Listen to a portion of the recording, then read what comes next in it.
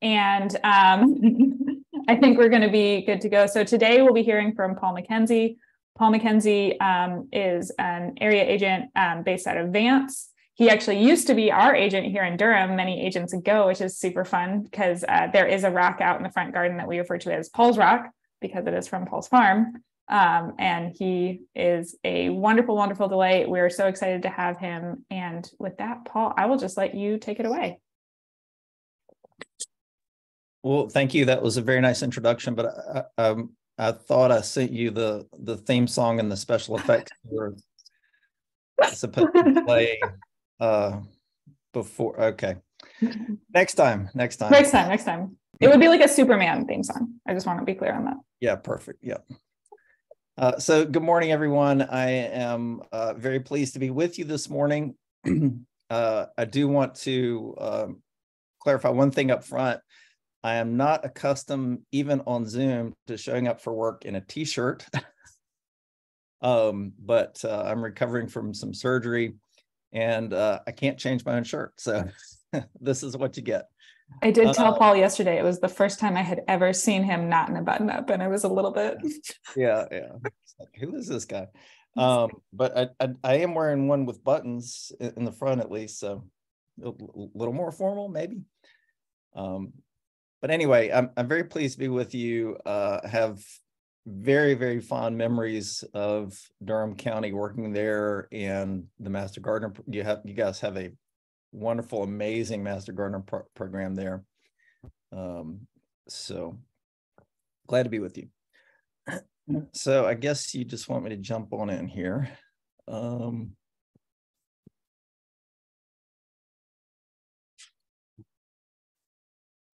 see here. I'm getting there.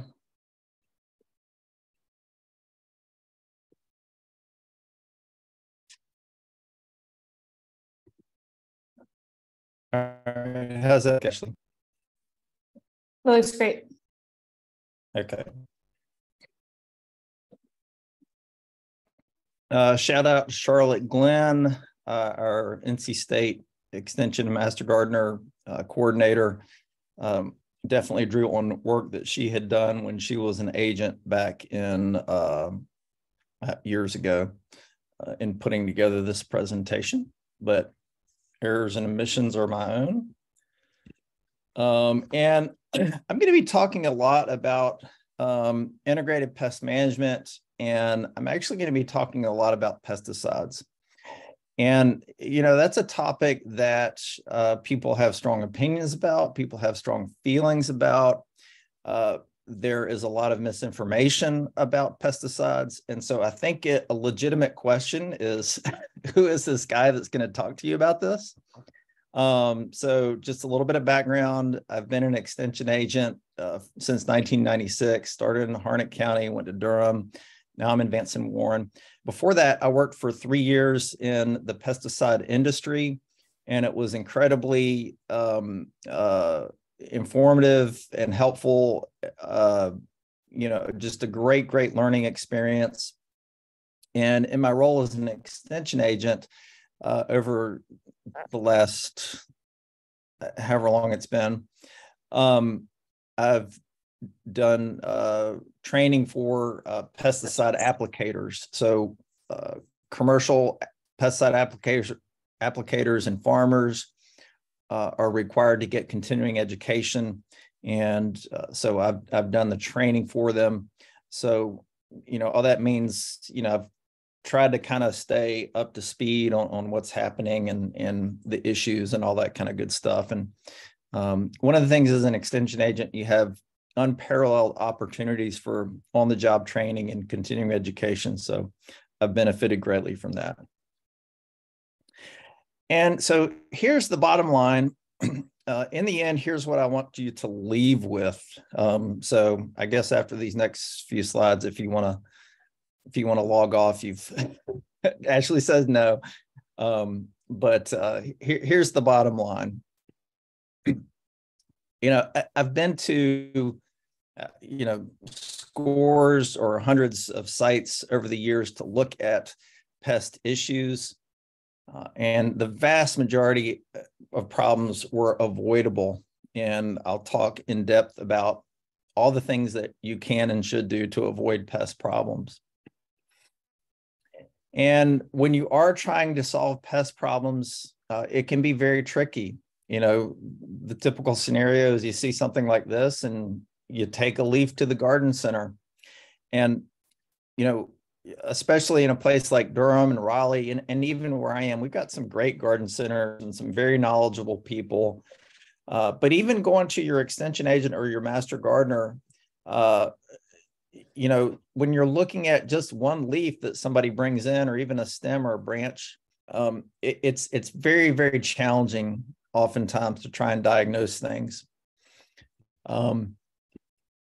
Oops, but it's just crucial, went too fast there, to start with an accurate diagnosis.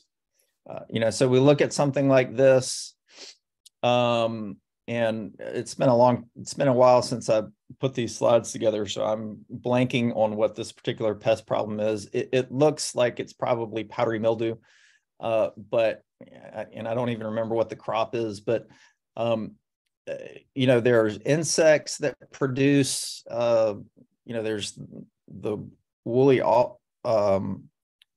aphids that produce, you know, kind of a snowy colored frass or whatever, or exudation, you know, and there could be multiple issues going on with this plant. There could be sooty mold from an aphid infestation or a whitefly infestation. So it's just really crucial to start with an accurate diagnosis before you go for a control measure. I also want to leave you with the perspective that these can all be valuable tools in maintaining our gardens and landscapes and even natural areas and our agricultural crops. We need these things. I mean, we need these things. You know, one of the huge issues that we have in this day and age is invasive pests. And in many, many situations, the best tool we have for managing invasive pests is, you know, in the case of, you know, ligustrum or kudzu or tree of heaven, you know, pesticides are very helpful. In the case of the emerald ash borer, or, you know, we have the new emerging spotted lanternfly and others, these can be really important tools. So they are valuable tools for us. And I am going to argue, and I sincerely believe, and I hope you'll come away with this, that they can be used safely. And the biggest part of using them safely is following the directions. And the directions are there for a reason. I'm going to give you a picture of everything that goes into developing those instructions.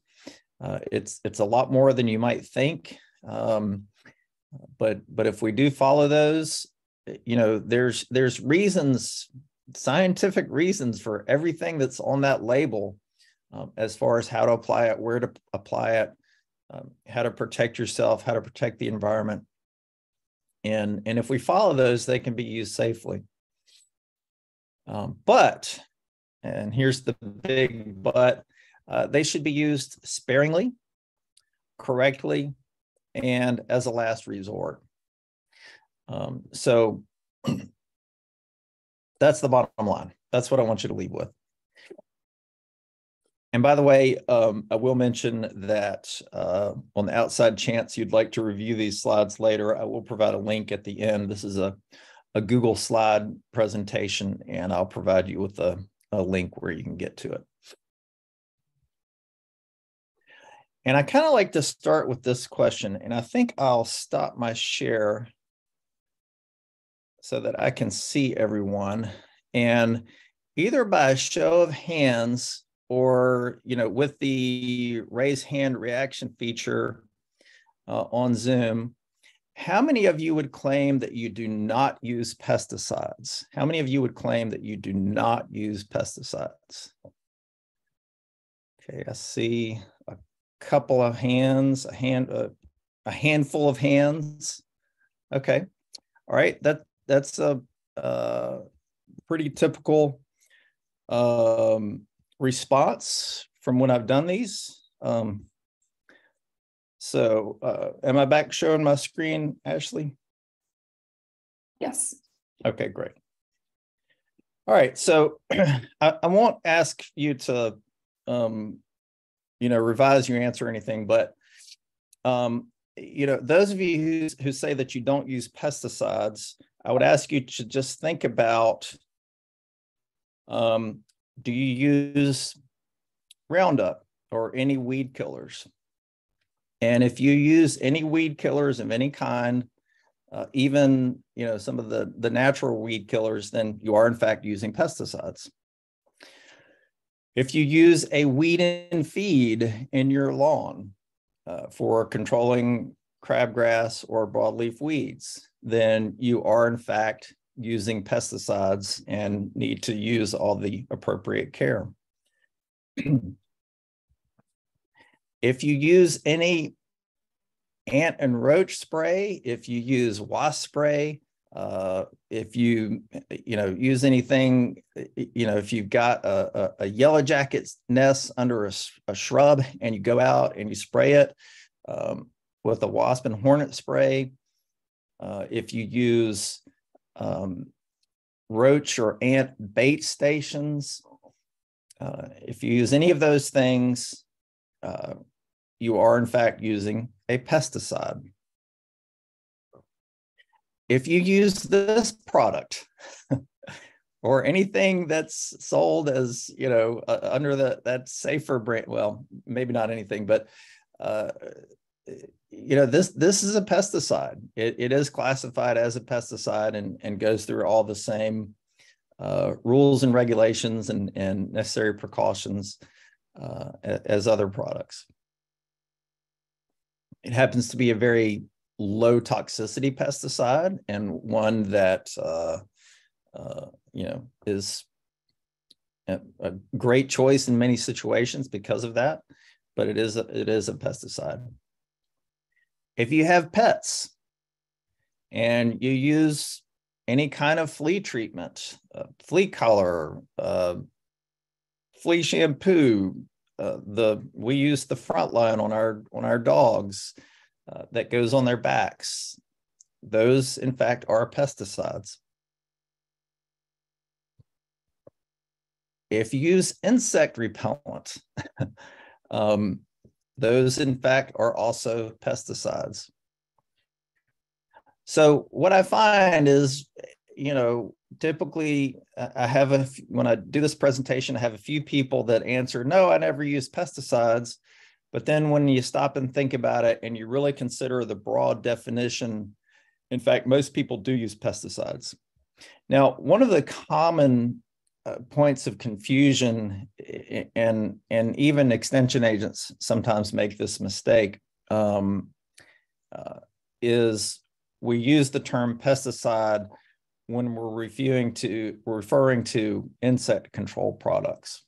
And in fact, pesticide is a chemical that controls pests, including weeds, fungi, bacteria, insects, rodenticides, etc. So pesticide is the broad category, and it includes all of those things. So again, that's a common misconception that when we use the term pesticide, we're only talking about things that kill insects. But in fact, pesticide is the big category, and then we have all these subcategories. All right, so true or false? Organic gardeners do not use pesticides. And I suspect by now most of you would correctly answer that as false. Well, and I guess it's a matter of preference, but certainly organic farmers and many organic gardeners do use pesticides, but they use pesticides that are naturally derived. They are still pesticides. And in fact, one of the pesticides that used to be labeled as allowed in organic production, because it is naturally derived, is highly toxic and toxic to pollinators and other beneficial insects. And so even though it's naturally derived, it's no longer allowed under the organic rules. That's a product called rotenone, which is made from chrysanthemums. So yes, in fact, organic gardeners do use pesticides. And there's an example. Some of them are quite toxic, you know, and of course that's a choice that a gardener, an individual gardener can make, and hopefully gardeners do. And I'll argue for this, is that you need to choose the ones that are low toxicity. But even some of the organic products can have off-target impacts, and they are subject to the same laws. Now, the laws have changed a little bit in recent years, and there are some products on the shelf that don't have to go through the full pesticide registration process. And I forget how they're categorized. Do you know what I'm talking about, Ashley? I forget the term they use for that. But basically, it's products that they've determined are such low risk that you know, they're allowed to market them without going through the whole registration process. But we do need to use them with the same caution, which means reading the instructions and following them. So I'm going to talk about integrated pest management and what that means, and hopefully it's a concept that you're at least somewhat familiar with. And I always like to start with this quote from Elliot Coleman, you know, considered father of organic gardening. This came out of his magazine back in 1998. And this is the strategy that I think we need to use, is that when we're seeing pest issues, then the solution is to focus on correcting the growing conditions whenever we can. And that's the philosophy that I think we need to have as gardeners. And as master gardeners, when we're dealing with the public, you know, there is certainly the customers that will come to you, and the first words out of their mouths is, what can I spray for? Fill in the blank. And, you know, we want to try to answer that, and we want to answer it correctly, and we want to answer it with a chemical, if that's appropriate, that's safe and effective. But we also want to take advantage of those teachable moments to talk about, hey, what are the growing conditions on the site? Have you done a soil sample? You know, is the plant growing in the correct location for it to thrive? You know, do you have poorly drained soils, and that's compounding the issue? So we want to try to have those conversations as well. These are the principles of integrated pest management according to Paul. So for whatever that's worth. And the first principle is prevent, and then we want to monitor, identify, assess, and then decide on the countermeasures if any are needed. And I'll talk about each of these in some detail. And again, you can access these slides later if you want to. But these two starred ones are the most important: prevention and monitoring. That's kind of the foundation of all of integrated pest management. And there's a lot of things we can do for pest prevention, and I hope these are things that have kind of already been introduced to you as you've started Master Gardener Volunteer Training. Ashley, I'm not even sure where they are in the class. How far along are you? So this is our 7th week, I believe. They've had entomology, they've had plant pathology. So they've, great. Luckily, I just saw in the chat, someone started to say like, oh, I'm noticing a theme, like the plants have to be happy. I'm like, yeah. Good. Yeah. Yeah. So that's helpful. Thanks, Ashley. And one of the most important things we can do with pest prevention is with plant selection. And so recognizing the fact that if we plant roses, if we just absolutely got to have roses in our landscape, there are certain types of roses where if you spray them, you are guaranteed practically to have black spot and aphids and whiteflies and mites, and you will have to treat them. And there are other types of roses where those things are less problematic. But if you plant knockout roses, you're at risk of getting that viral disease that's called what, Ashley? Rose rosette. We saw it last week. Thank you. Yeah. So acknowledging those risks, and you can always make the decision, well, maybe there's another plant that will be just as showy and meet those the right growing conditions and or is matched to the growing conditions on the site, but does not have those risks. So you can make that choice.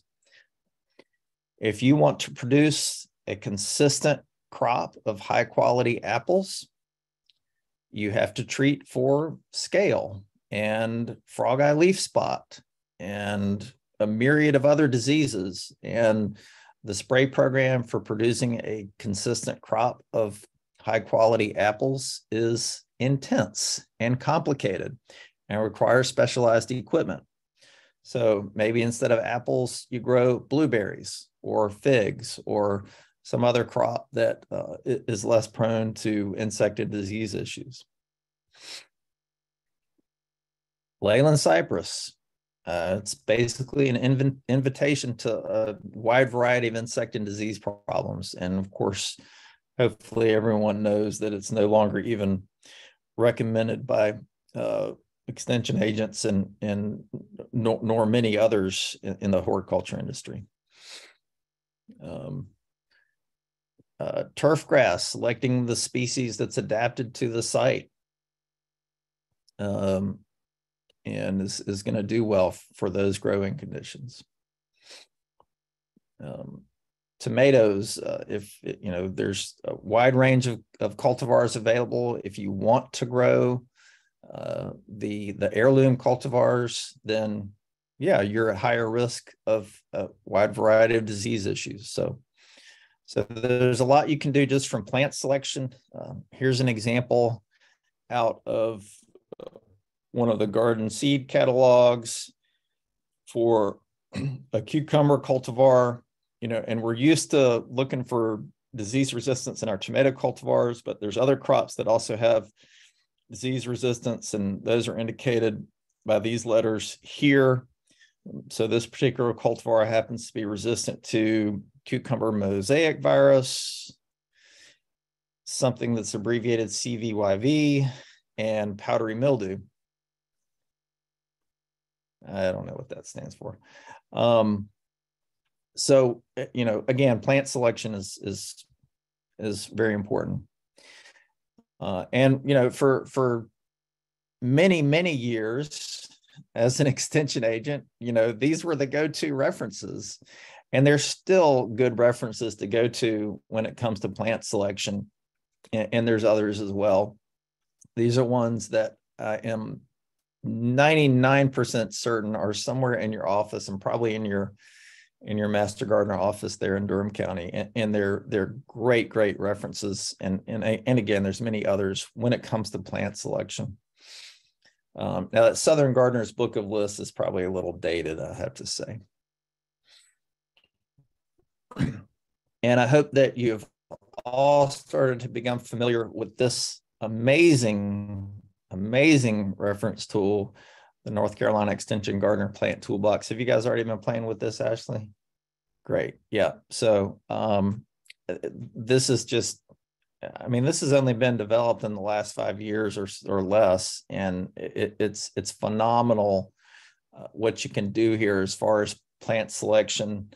I routinely, when I get a phone call from someone, go to the find a plant function and start narrowing down parameters based on, how much space they have and whether it's sun or shade, or do they want something that blooms at a certain time of year, and help them narrow down the options so that they can find something. And then there's usually some narrative information in the description of each plant that talks about pests and diseases. By the way, Michael Durr, actually, do your folks still come into the office to do a hotline? They do at times. Yeah. I'm curious what you're going to say about Michael Durr. That's the one book that we do have, you guys, but it's in my office because I liked it so much. I commandeered it. Shame on you, Ashley. I know, but I just love it. Well, next time you're in the office, it's in my office. Go see Ashley and politely ask her if you can borrow that book. It's I don't know what to say about it.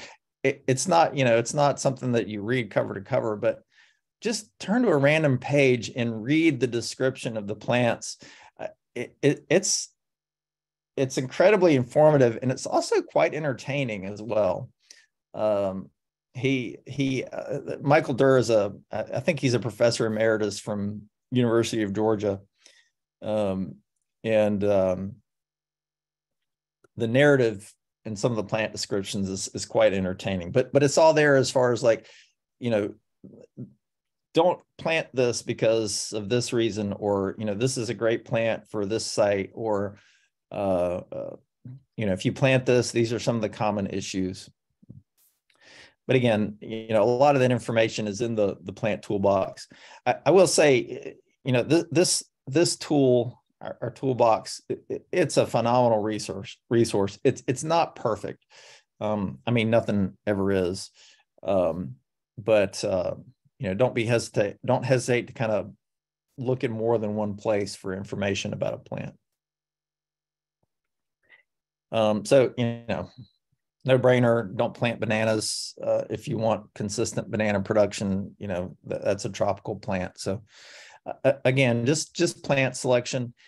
And then another way that we can prevent pests is, of course, through plant placement, making sure if it's a shady area, we're growing things that are adapted to that site. If this is our planting location, and you're going to try to grow a tree in that, it's just not going to do well. I mean, it's actually kind of phenomenal that those survived as long as they did. They did finally get removed, but they're not going to perform well. So we got to put the right plant in the right spot. And then another way we prevent pest issues is by installing plants correctly. And if you haven't had it, at some point you'll get detailed information about tree and shrub installation and other installation techniques. But this is a plant that came into the Durham County Extension Office probably back in 1998. Why did this tree die, a few months after I planted it? And there was no root growth that came out of that root ball. I mean, just none. It's like they just pulled it out, and I mean, you can maybe see a little bit of root growth, but that was installation issue, and that's always a question that I ask when I'm dealing with a tree or a shrub issue. That's usually the first question I ask is, how old is it, or when was it planted? And certainly if a tree or a shrub was planted in the first year, it's highly unlikely that there's any kind of insect or disease issue that has caused a problem that quickly. If a tree or shrub has been planted in the last 5 years, it's still a line of inquiry. Because if it was planted too deeply, if it was over mulched, if the soil wasn't loosened, if they didn't get a soil sample, if they didn't do a good job to correct drainage issues, those problems may show up 3 to 5 years after planting, but that's still what it goes back to. And planting too deep is an all too common issue we see with trees and shrubs. So with this tree, we should be seeing the trunk flare at the bottom, and we don't see that. So what I do if I come to a situation like this, I'm gonna dig around in the mulch at the base of that trunk to see, was it planted too deep or was it over mulched? And it was one or the other, but that'll tell me something about what's going on there. So again, if you see a plant that's not doing well within, even up to 5 years after planting, plant installation is suspect. So we've got to do a good job with soil preparation, soil sampling, correcting drainage issues, all that kind of stuff. Proper spacing, knowing what the mature size is. In the case of, annuals like vegetables and flowers, proper spacing can improve air movement through the crop so that we're less likely to have high humidity, which is favorable to insect and disease issues. And then another big component of installation is proper care. That's something that hopefully you'll continue to learn as you go through the training, that we're using mulch properly. Mulch is great, but it can be overdone. Actually, when I was working in Durham, one time I went out to a site where they were having issues, and they had probably 8 to 10 inches of mulch piled up in their beds. It was bizarre. But as I said, over mulching is an all too common issue. Proper fertilization, keeping things healthy.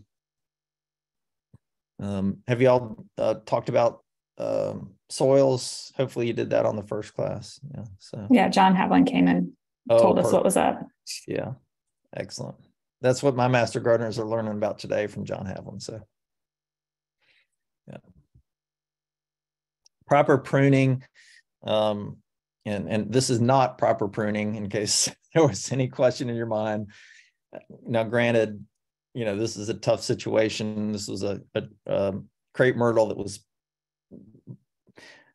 planted in the wrong location, and so they don't really have any choice. They're trying to make it so people can walk down the sidewalk and it's not interfering with power lines and people can see the storefronts.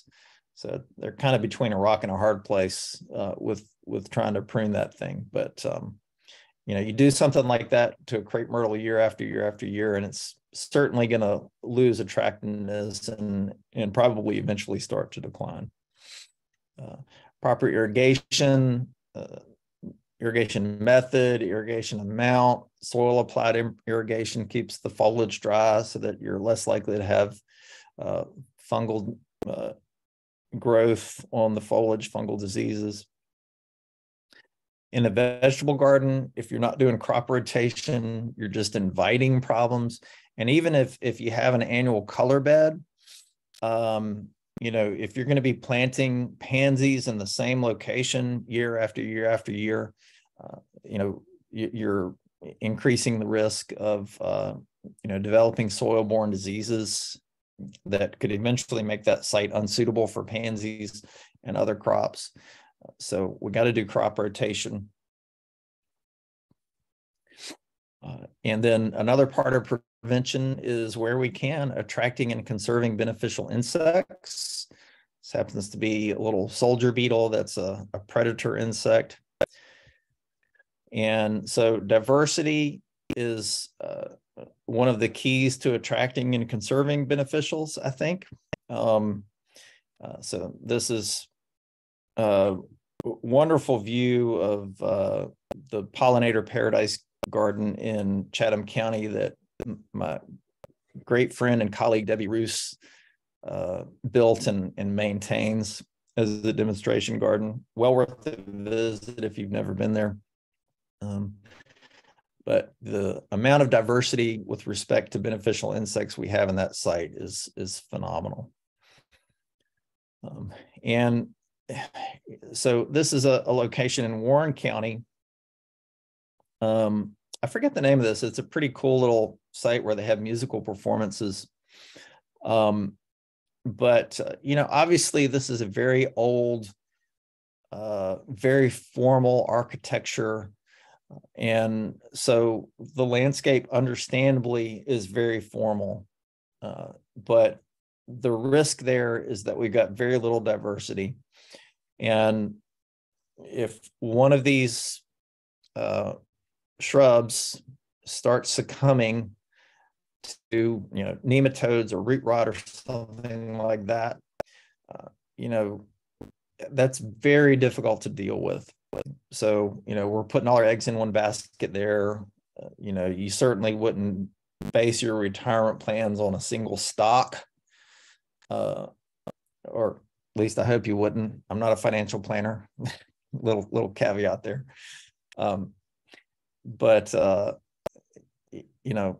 so there's a trade-off there. Yeah, you want the formal landscape. Sometimes we're trying to duplicate the history of a site, but that's risky.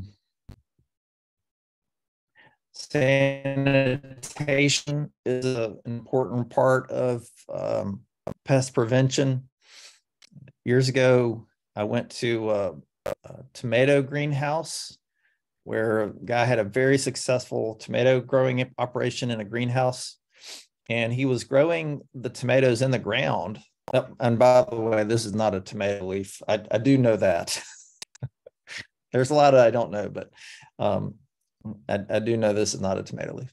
But anyway, my story, very successful raising tomatoes in the ground of the greenhouse, not in pots, just tilling up the soil every year, and was doing it year after year after year. And I just told you how important rotation was. And he was not using crop rotation in that greenhouse. But what he was doing is he was being just super, super diligent about sanitation.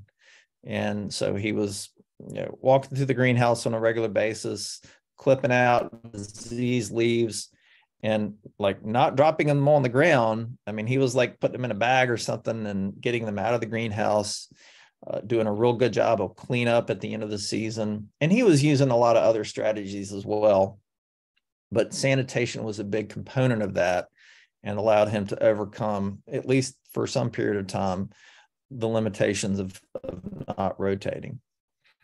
And so what this is, I believe this is frog eye leaf spot on apple trees. So, if you're growing apples or some fruit crop, cleaning up rotten fruit that falls on the ground, cleaning up, limbs and leaves that fall on the ground. I mean, it doesn't mean you have to be out there, with a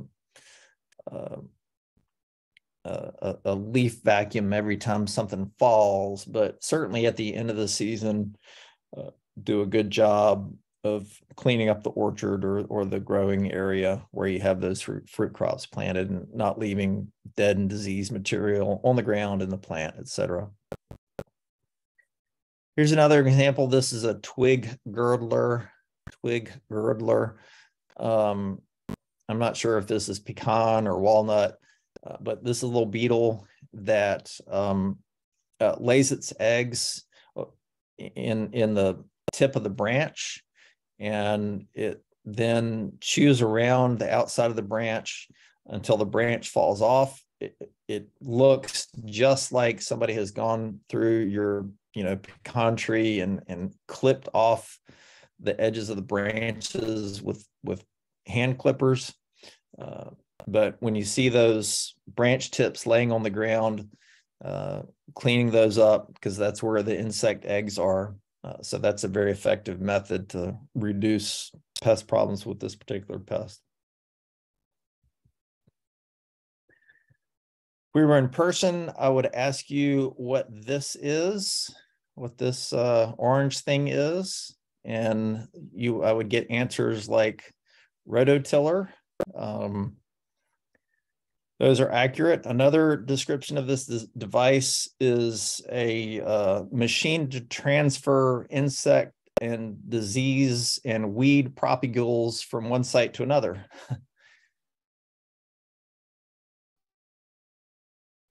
So if I don't clean that tiller, when I move it, get the dirt and debris off of that tiller. Am I still with you? I just got an unstable message. Yeah, we still got you. Okay, great. What was I saying?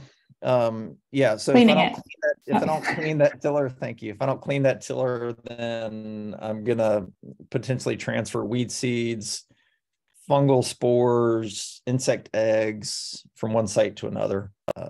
This is one of the big ways that fire ants get moved around is earth moving equipment doesn't get cleaned moving from site to site. So that's the pest prevention component of integrated pest management. And that's the foundation. It's absolutely the foundation. And then the second step is to monitor. By the way, Ashley, are there any questions that have come up?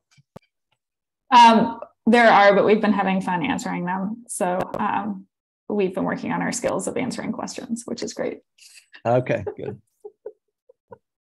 I haven't been paying attention, so I'll go back and review them later. It's about, do perennials need to be moved as part of a crop rotation? Or if a plant is really failing to thrive someplace, is it better to move it or to just get a new one for the new spot? And our answer was kind of okay to move things, but do it at the right time and move things to new spots. And sometimes they perk up, but sometimes if you just destroyed the form of it, like a tree or an evergreen or something like that, maybe start with a new one. Mm-hmm. Excellent. Yeah. All right. So step 2 is monitoring. And so much of so much of our pest issues can be resolved if we just catch them early, and they're so much easier to deal with if we can catch them early. So this is, I believe this is Euonymus scale, which is a little insect that you hopefully learned about, at least speaking in your entomology class, that attaches itself to the leaf. But it's not like this shows up overnight. By the way, as a master gardener, when you're dealing with the public, always be skeptical of when someone starts with all of a sudden, because with plants, that is rarely the case, has been my experience. It's not a never kind of thing, but it's pretty rare. All of a sudden generally means it's been there for a long time and I just didn't notice it because I wasn't paying attention. So this is a problem that developed over, I don't know, weeks or months perhaps, and it just didn't get noticed. But if it had been noticed early on, then instead of having to go out and buy some horticultural oil or whatever product they wanted to use, they could have just clipped out the infected leaves and stems, or the infested, I should say, leaves and stems, and been done with it before it spread so extensively. And even at this point, it's possible that just clipping this out would be effective. When we're dealing with cabbage worms and cabbages and broccolis and other of our cole crops, those little caterpillars start out very, very tiny. I mean, you think about how big their little eggs are, and then those eggs hatch And so just from the size of the egg, that caterpillar is going to start life super tiny. And it's going to start to feed, and the holes will be kind of small. But there's this point in its life cycle where just all of a sudden it's growing like crazy, and therefore it's eating like, vast amounts of foliage. And so again, all of a sudden the caterpillars showed up. No, they've been there for a while, but they were small and they weren't eating a lot. But if we'd been paying closer attention, then we could have caught them early and, maybe flicked them off with a fingernail, or hit them with some dipel early on in the life cycle before they caused a lot of damage and, really messed up our production. This is the eggplant lace bug. When I first saw this, didn't even know there was an eggplant lace bug, but you may be familiar with azalea lace bugs, and this is a close cousin or whatever. And they're small, and this is the case with a lot of our insect pests. Is they're small and they like to hide in nooks and crannies and crevices, and they're easy to miss if we're not paying attention. So for a sense of scale, you can probably tell, but it's maybe 1/16 of an inch long, something like that, maybe 1/8 of an inch. Same is true with disease issues. I think I diagnosed this, and I didn't actually see this. I was just going by symptoms, but I think I diagnosed this as most likely downy mildew on this cucurbit crop. But that's something where paying attention, catching things early. And, in agriculture, there's a whole system for monitoring, and we call it scouting, where, and there's actually, there'll be extension specialists or university researchers that will develop a regime for scouting for a particular pest on a particular crop. And it will be something like, go out into the cotton field and walk in a zigzag pattern and stop every 20 feet and look for this pest and count, and do that, X number of times, and keep record of how many insects you see of a specific type. And if you see this number of insects, then yes, you should treat. But if it's below that number, then no, you shouldn't. And the rationale behind that is economic. We don't want to spend $200 an acre. That's probably not an accurate picture, but you don't want to spend, $50 an acre treating something if the yield loss is only going to cost you $25 an acre. So that's the principle behind scouting in an agricultural situation. And so we don't have that kind of data in a typical garden situation, but what we can do is we can just get in the habit of being observant. And as gardeners, we are observant. But once a week or twice a week, walking around your garden and landscape and looking closely at things, pulling weeds when they first germinate, looking for those insect pests, and taking note of where they are, and keeping the hand pruners in the back pocket so that you can clip out a diseased leaf or a section of a plant that's started to have an insect infestation. So that's an important foundation of integrated pest management. And then we've got to identify what we're dealing with.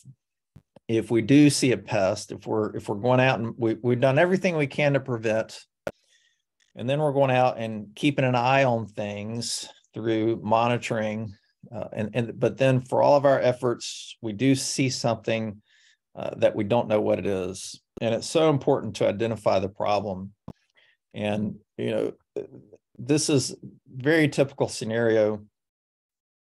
that we deal with in extension, where somebody has this type of problem where they've got a shrub and the leaves are dying, and they think they can solve this with a spray. And they think that they can bring in a leaf or even a branch, and we can tell them, what's going on and what they can spray on the foliage to fix it. And in a case like this, of course, that's not going to work. This is a soil root problem. And the only way we're going to determine for sure what it is with some little bit of digging, literally and figuratively.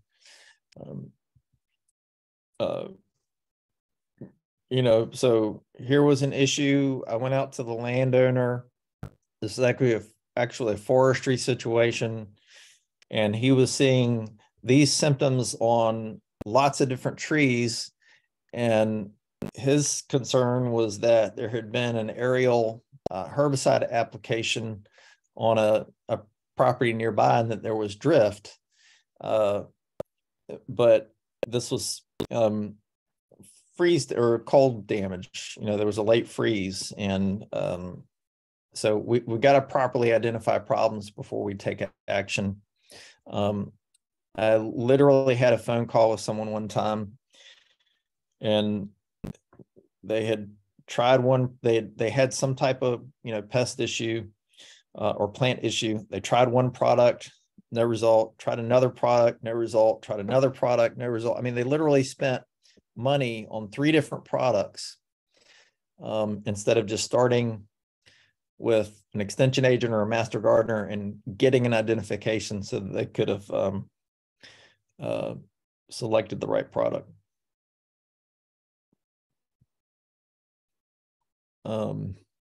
So why is the turf dying here? And this is the challenge sometimes when we're dealing with the public, is we're talking to somebody on the phone, or you're sitting at a farmer's market doing a plant clinic or an information table or some festival or whatever, doing some outreach, and you're not seeing the full picture. You can probably guess, the issue here is shade and root competition from the tree. So we got to ask lots of questions to try to figure out, what's the big picture, so that we can do the best we can to identify what the issue is. And then, the other thing is to keep in mind is that these types of problems, nutritional, viral, in some cases, even insect issues, can have very similar symptoms on a plant. And so, you can't make assumptions. We really gotta, now there's some things that you'll learn to recognize, and, you'll learn some diagnostic techniques, and you'll be able to, there's some things that are very common, but, with things that you're not sure about, it takes some investigation. Magnification is a fantastic tool for diagnosis. And so, getting a hand lens or magnifying glass, even something that's 5-10x magnification can give you a lot of insight into what you're seeing from the standpoint of, insect issue. There's insects that are really hard to see with the naked eye, or that are hard to identify with the naked eye. There's fungal issues and other things, where just 5-10x magnification can really help. The other thing that, as far as magnification is, and especially if you're trying to get help from an extension agent or another resource, is taking a picture of things. A lot of your modern smartphones have a macro mode, which on my phone here is this little tulip icon, and that's a pretty standard type of icon that indicates the macro mode on your phone. Now, folks who have nicer phones than me, which is probably most of you, it may be automatic. Some of the modern top of the line model phones will do this automatically. But what the macro mode allows you to do is it allows you to take a picture of something while holding the phone camera, an inch or two away from the subject. And that's going to give you a much better picture of what you're seeing, whether it's an insect or disease or a weed seedling, where you'll be able to make out more detail. Pinch to zoom is not actually zooming, it's cropping. And when you do that, you're losing resolution. So using that macro mode on your phone and get your phone as close to the subject as you can. With good lighting, you have to be careful that you're not shading the subject with your phone, getting that close. But getting a good close-up photo can be really helpful. And sending that into your extension agent or the client can share it with you. And so that's really helpful. There's still a role for things like this. Our problem solver type reference books that you probably have in the office. And there's never a bad time to take a soil sample. I'm sure you learned from Dr. Havlin the importance of proper nutritional and chemical environment for your plants. And there's just no substitute for soil sampling. If nothing else, it can rule things out. But pH and phosphorus deficiencies in particular can be very problematic. And we also have an option as far as diagnostic tools to send samples to the NC State Plant Disease and Insect Clinic. And this is a lab based on campus. Have you guys talked about this, Ashley? Yeah, Matt Bertone presented for our entomology section. But if you wanted to talk about like how to actually do good samples, I feel like that can never be talked about enough. Okay. Yeah.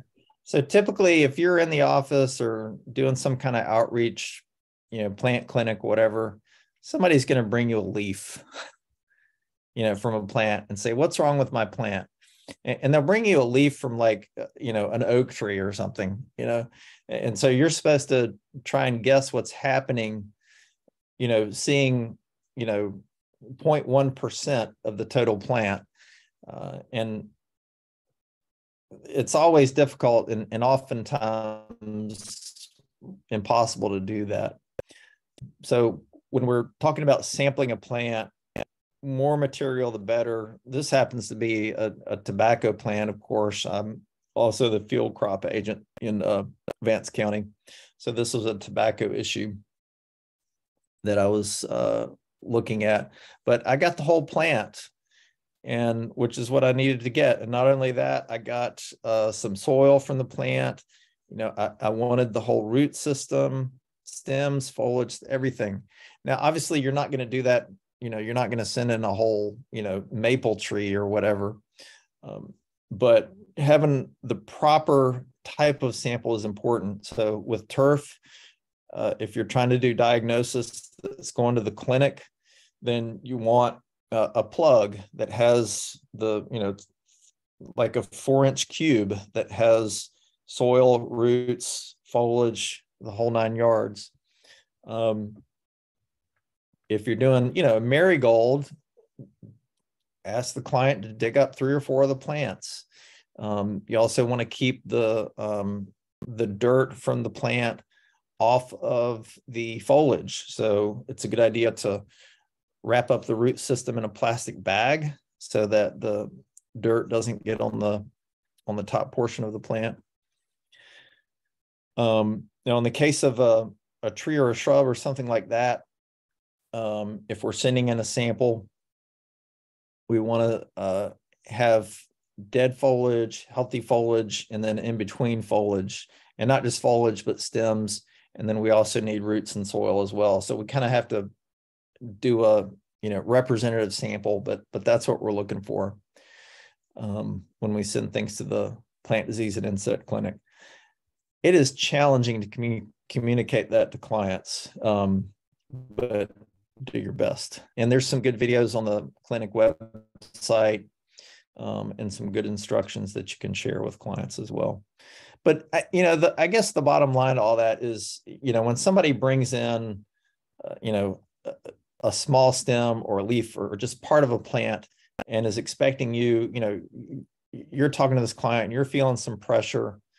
The answer may be, this is an insufficient sample. We even get that report a lot from the clinic, when folks send things in. So that is a perfectly legitimate response, is that we can't tell from this sample, but if you do want to pursue it, here's what we need. So, and then I'm sure Matt Bertone also mentioned that they do accept digital samples, so pictures at no charge. If they're sending in a physical sample, it costs about $20 for the analysis, which is not always worth it. Sometimes it is, if it's a special plant, or, you've had the same tomato issue for a number of years or something like that. But you can always do a digital sample. Again, high quality photos are the way to go. And that's free. And a lot of times you can get a pretty good answer, or at least some insight.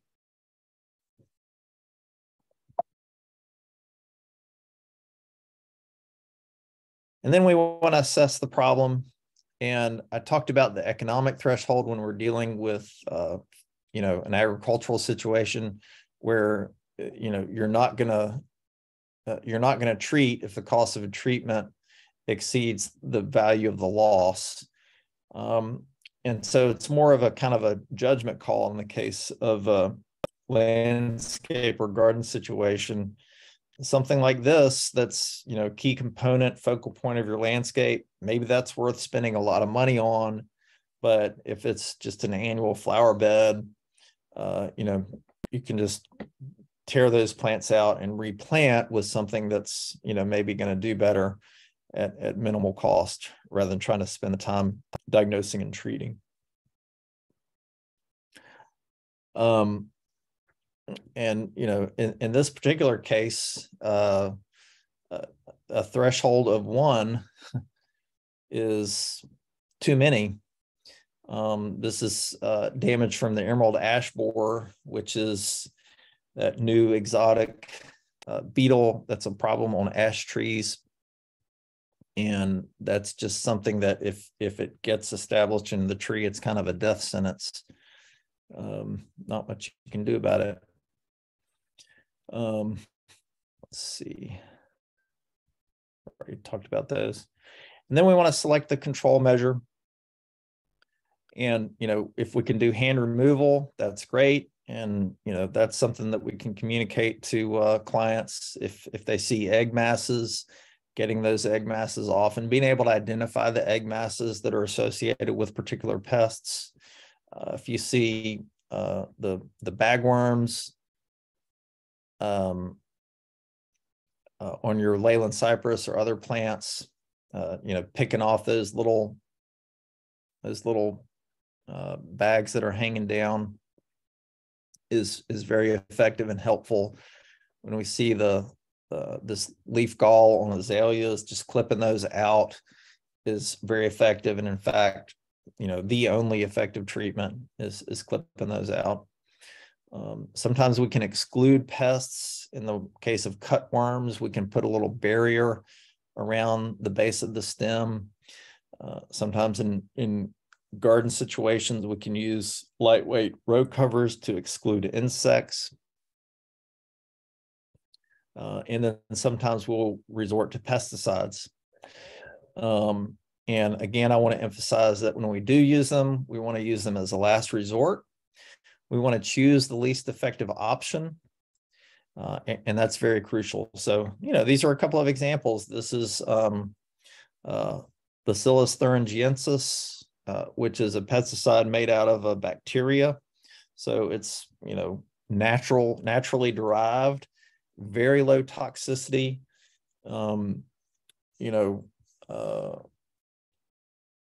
It's very targeted, so you don't get impacts on a lot of beneficial insects. So that's often a good choice when you're dealing with caterpillars.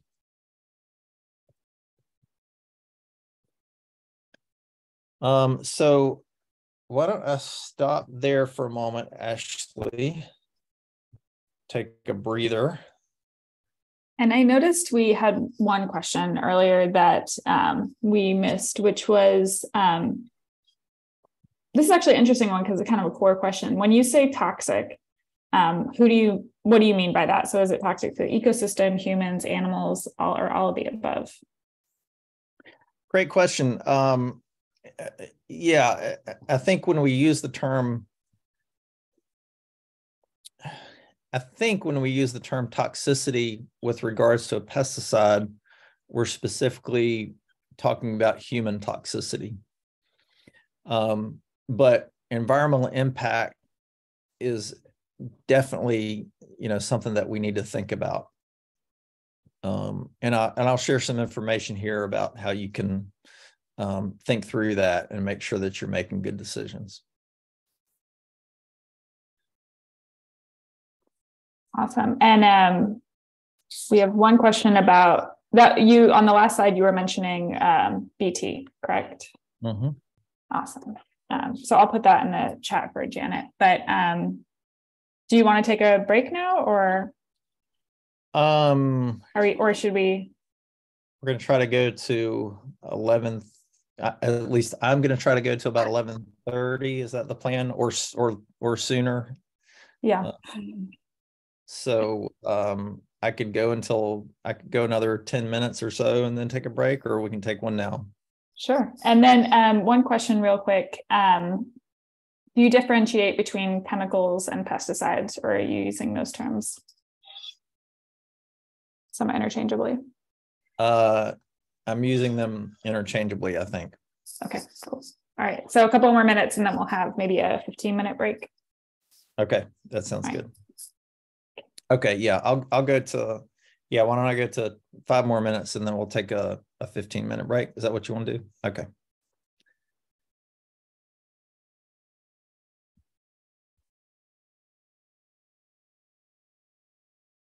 All right, so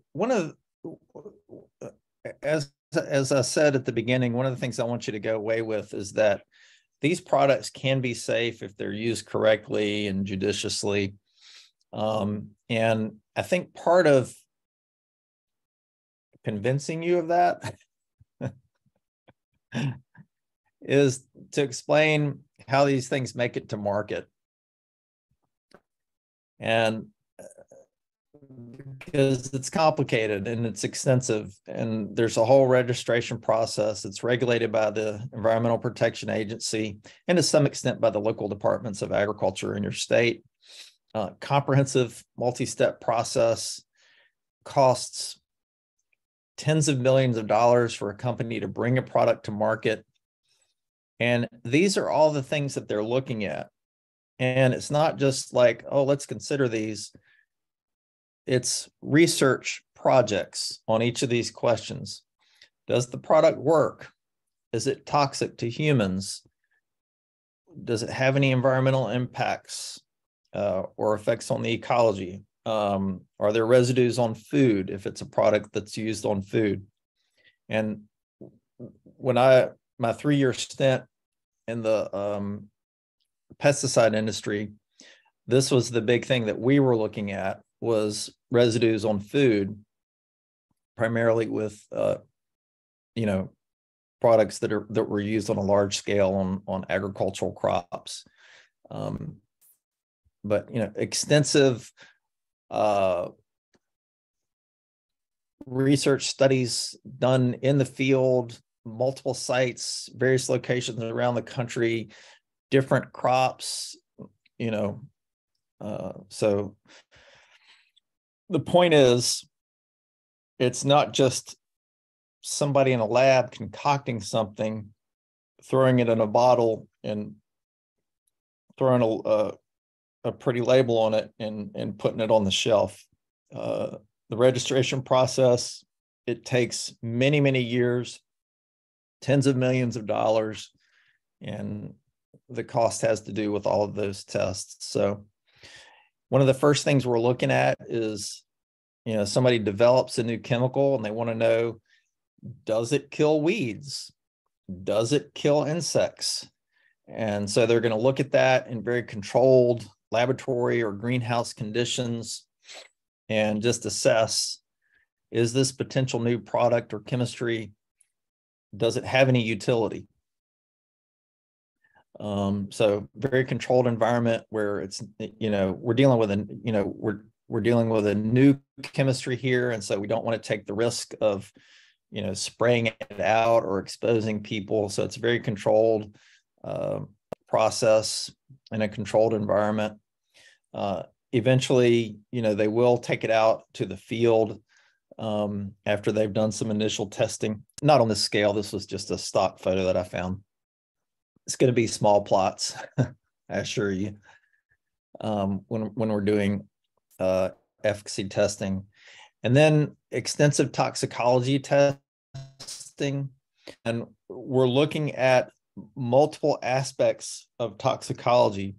We're looking at acute and chronic effects. So acute is immediate, chronic would be long-term. Birth defects would affect the reproductive system. Genetic mutations cause cancer, harm internal organs, what happens if the product is ingested or absorbed. So there's a whole range of different research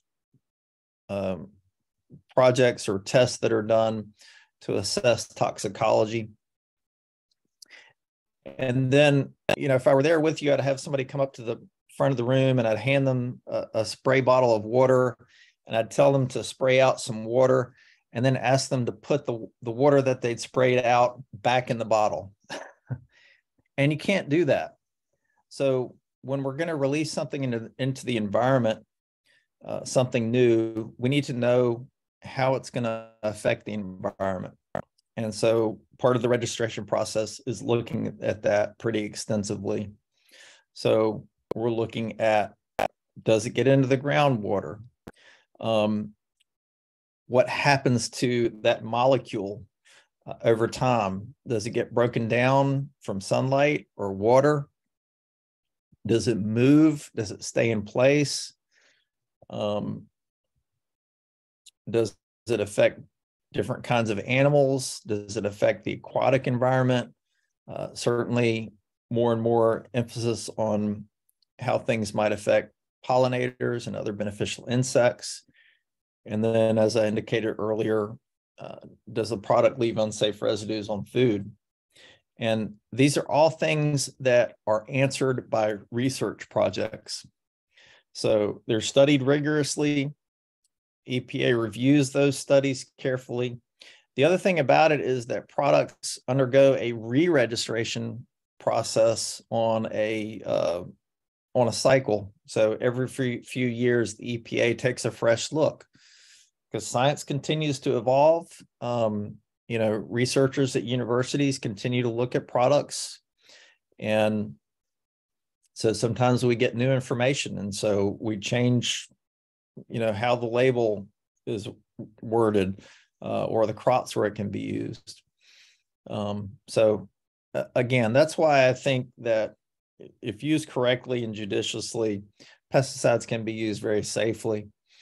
And I'll give you some specifics, but the bottom line is that registration process leads to the label. So all that research informs very specifically the specific wording on the product label and the instructions that are on that product. So Ashley, I can stop there. And for the break. Awesome. And when we get back, I'll go more into what's on that label and what the information is that you need to pay attention to. Awesome. All right, everyone, let's take a break and let's come back at 10:30. Does that sound good for folks? Yeah. So really do stretch your legs. You'll need it. Thank you. And as a reminder for snacks, you will actually just give Margaret a pat on the back next week because you'll realize how much you missed her.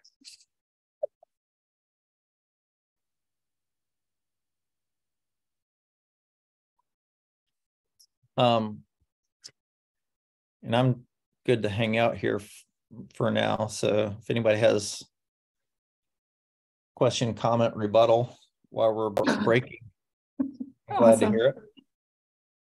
Or talk about the weather or whatever. I have a question. Sure. Hey, Paul, thanks so much. So I had put this in the chat, and Ashley mentioned it. It was a last question recent, and I asked about, well, you answered it. You are using chemicals and pesticides interchangeably, right? I probably did. Okay, so I'm not holding you to that, but so you when you asked that question, I knew it was a trick question, because chemicals are in everything, even, the best of chemicals, and herbs can have a toxic chemical effect if misused, medicinal herbs and all kinds of things.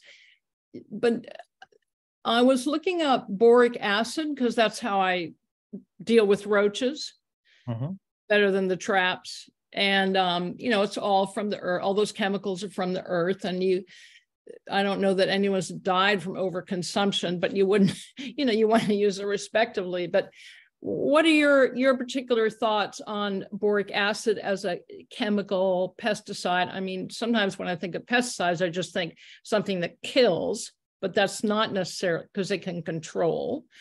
And also not just boric acid, but diatomaceous earth. But if you have anything to say about that, it's fine if you don't. Yeah, no, that's a great question. So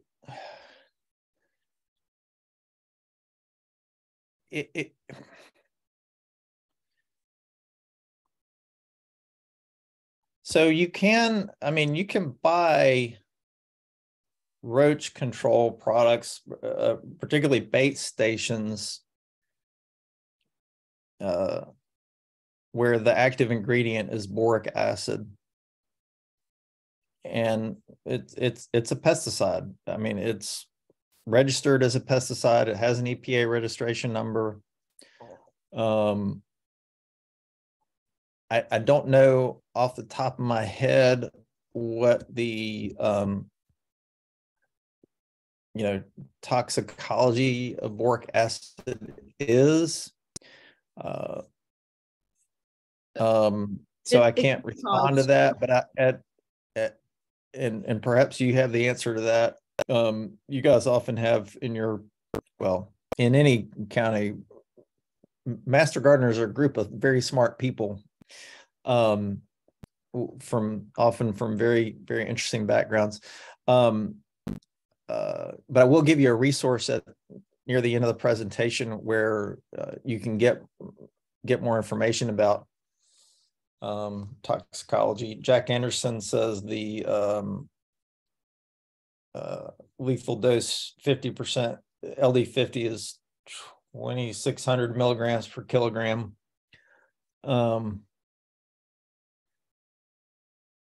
So I'm not. He's saying that for boric acid. I'm assuming he didn't specify. Okay. Okay. Diatomaceous earth. So you can purchase diatomaceous earth that's just marketed not as a pesticide, and then you can decide if you're going to use it that way. There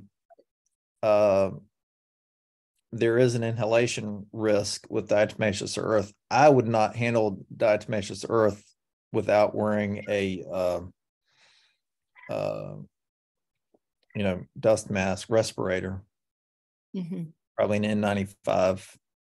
Yeah, there are, of course, diatomaceous sources of that are different of diatomaceous earth used in pool cleaning.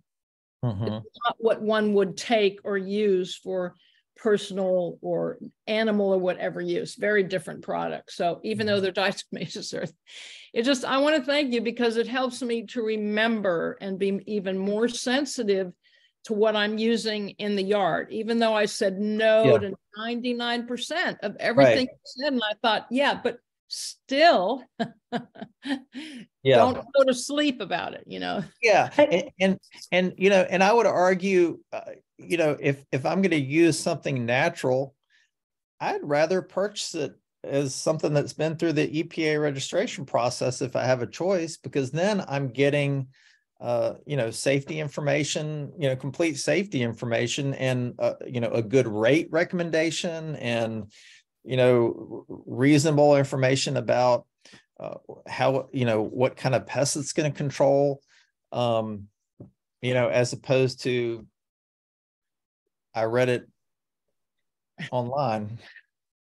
I think it's good too, because I mean, I think it brings up kind of the nuance of this conversation, right? Which is that whether it's an organic source or whether it's kind of a conventional chemically derived source, something that's organic can actually be pretty gnarly. Like, right, a lot of times the way they make kind of the vinegar-based pesticides work is because they're really strong. They're really strong. That's how they make them work. And it'll burn on contact. Like, it'll do all these other things, as opposed to some of our, you know, kind of conventional chemicals where they have done everything they can to make it so it doesn't have those impacts. Remind me, Ashley, when we start the class back, to if you think of it, to give Joe Neal's take on natural alternatives to Roundup. Yeah. I mean, it's just one of those things where I would be, and I also think that it's important to remember, you know, organic versus conventional, and then also that we are all somewhere on this spectrum, right? Where all of us are going to use something at some point.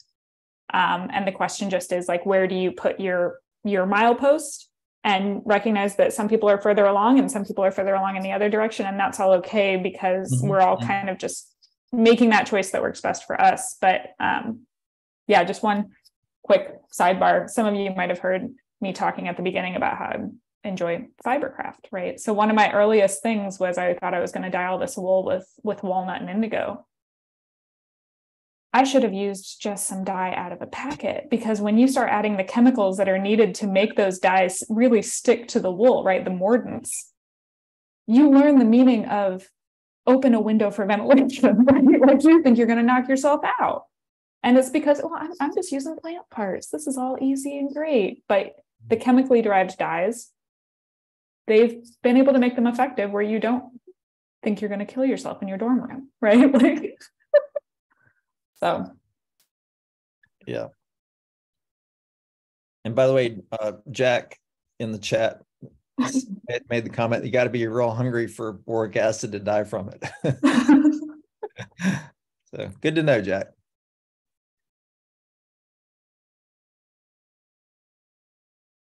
Ooh. So I think it'll be interesting.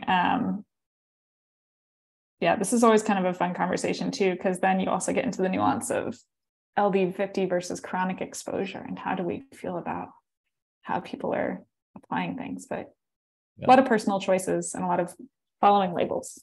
Yeah.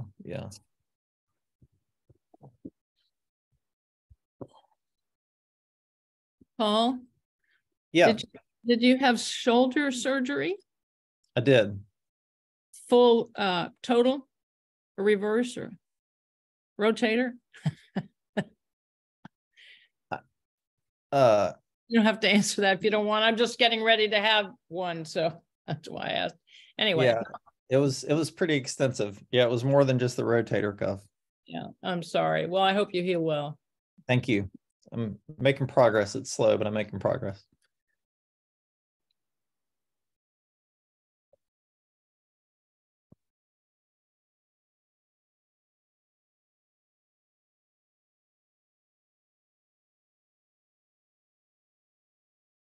Another question that I had that was a direct chat, but I think is like an interesting thing to bring up when we talk about the spectrum, is also the use of things like triclopyr and glyphosate to control invasive plants, and about how even for folks who are typically not interested in using those chemicals, for example, like the UNC Botanical Garden, when they start getting into invasives, all bets are off, and they really value the habitat, and they are more concerned about the habitat disruption from invasives than they are from targeted use of herbicides. So you'll find that people's kind of even mile marker will change depending on what they're addressing. Yeah, Jack says kill it with fire, which is often an effective tool, but not always. Sometimes with fire, things will survive and sprout back from the roots, whereas with triclopyr and glyphosate, advantages getting, killing the root system. That's the plant version of killing it with fire. Yeah, which can give you better control. So, but fire is still an effective technique in many situations. So it's a valid point. If you guys ever want to talk about flame weeders, it's a really fun conversation.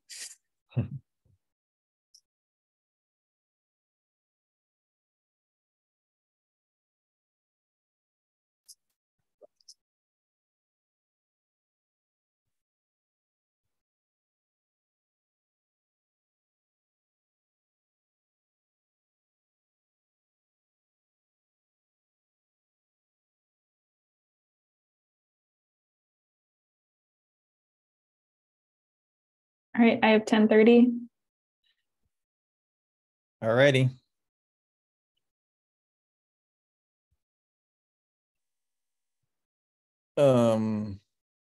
Let's see. Stand by for a second.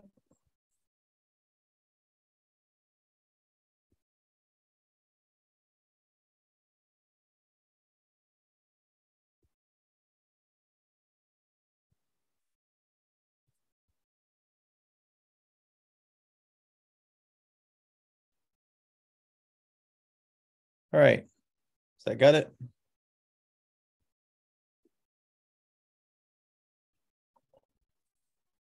Are you seeing, need to see? Yep. Okay. So that registration process leads to the label.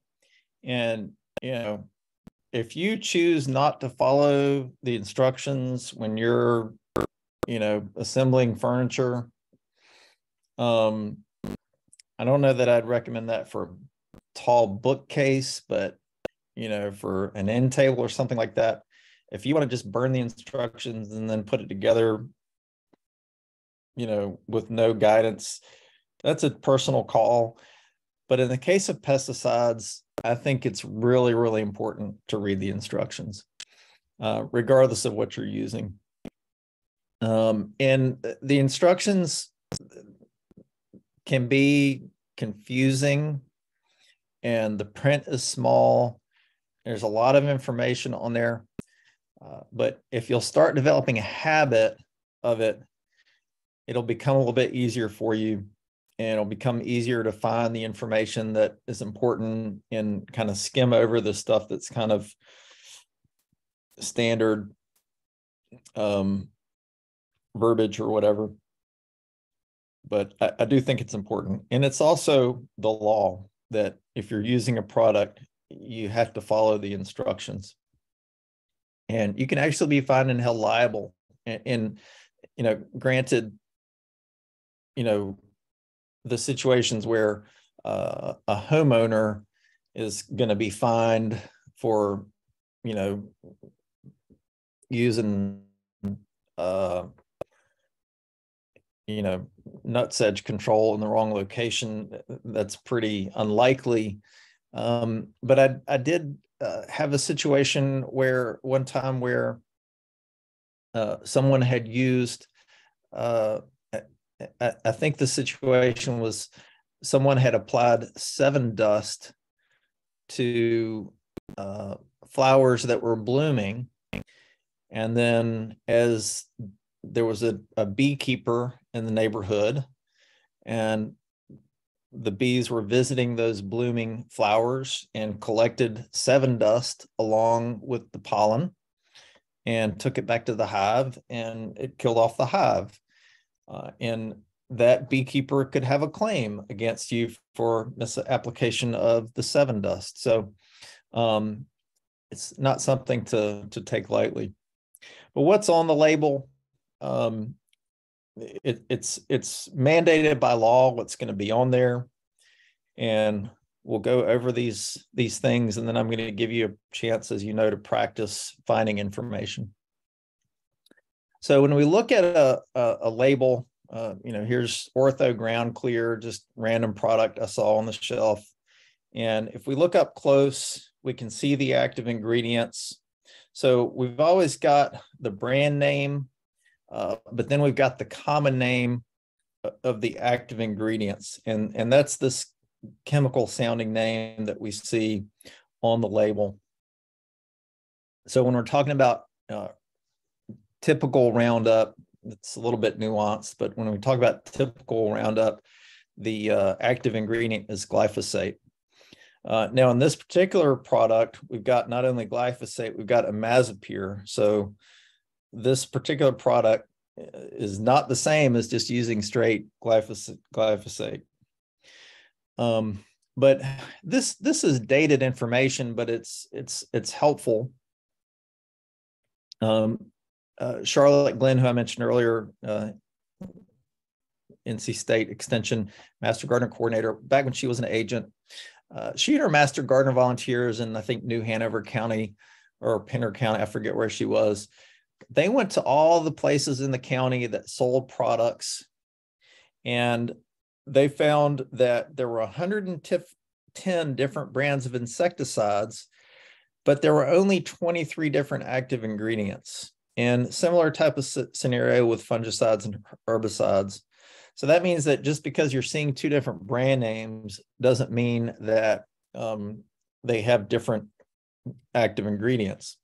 And sometimes, you can save money by choosing the one that has the same active ingredient that's lower cost, but not always.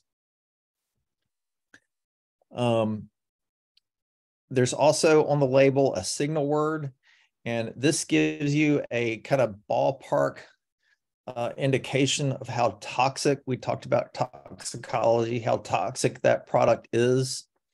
So if you see a pesticide and the signal word is danger, and it's always going to be on the front of the package, an adult can be killed by a taste to a teaspoon. And so when we're selecting products for the lawn and garden, we want to try to stay in this caution category as much as possible. And so if you've got a choice between two products and one of them has a danger signal word and the other one has a caution, I would choose the caution, even if the caution one maybe didn't work quite as well. Now, one thing that you'll find, at least in the home garden market, is there's not a lot of products that are going to have a danger signal word. Most products that are sold to home gardeners will have a caution label, maybe a few with a warning. And I think it's pretty uncommon to find things with a danger signal word, but just something to be aware of. You'll also see information on that label about how to protect your family. That's a question that, I get from time to time as an extension agent. I need to control this pest, but I don't want, I've got children or grandchildren that play in the yard, and I want to make sure that I don't, harm them. Well, the precautions that you need to follow are on the label. Protecting your pets, it's on the label. How to protect the environment, again, it's on the label. If you follow those instructions, you're doing what you need to do. There's products that if they get into a creek or a pond, they're going to hurt, tadpoles and minnows and things like that. So if that's the case with a product you're using, it'll say, don't apply to water, or don't apply within so many feet of water, or something like that. How to protect bees.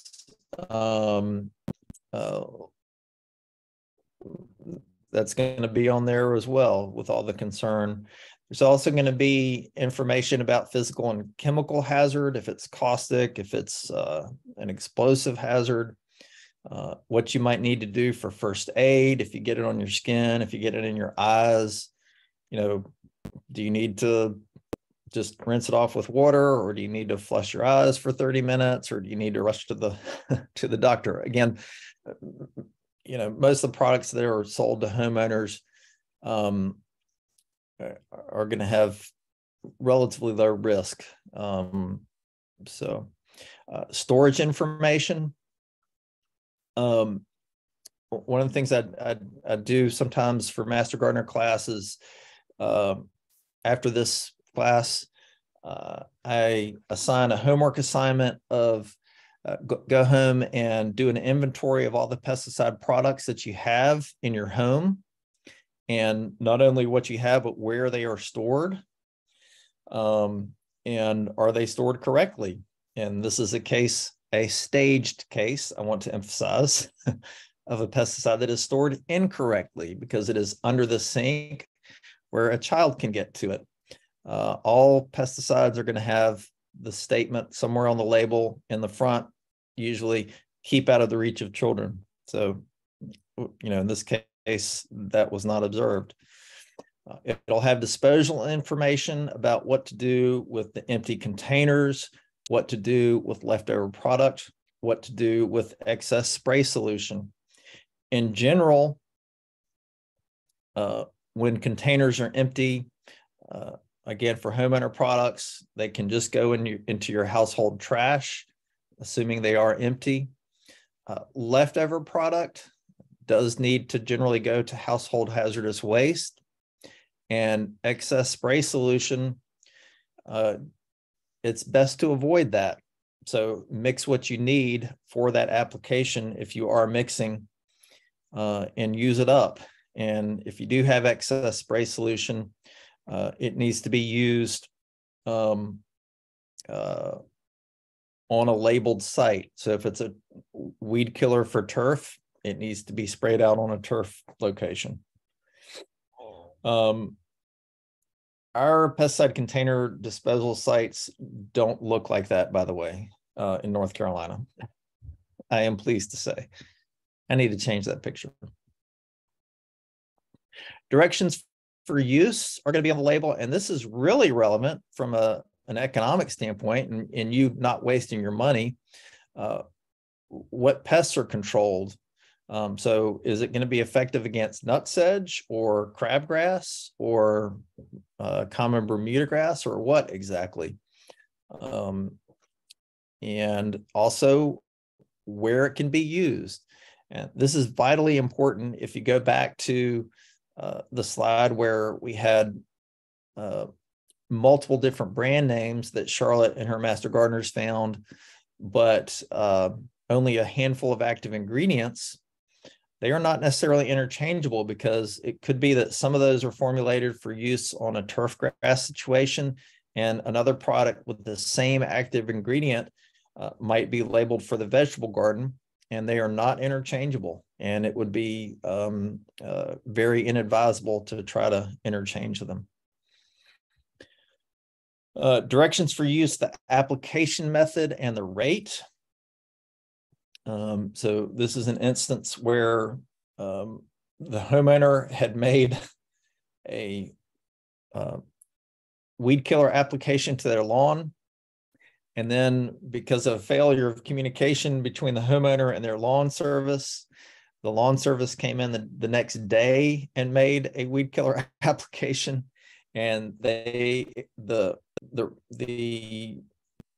labeled rate was exceeded, and so there was damage to the turf. So it's really important that we follow that method and rate for application, for applying that product.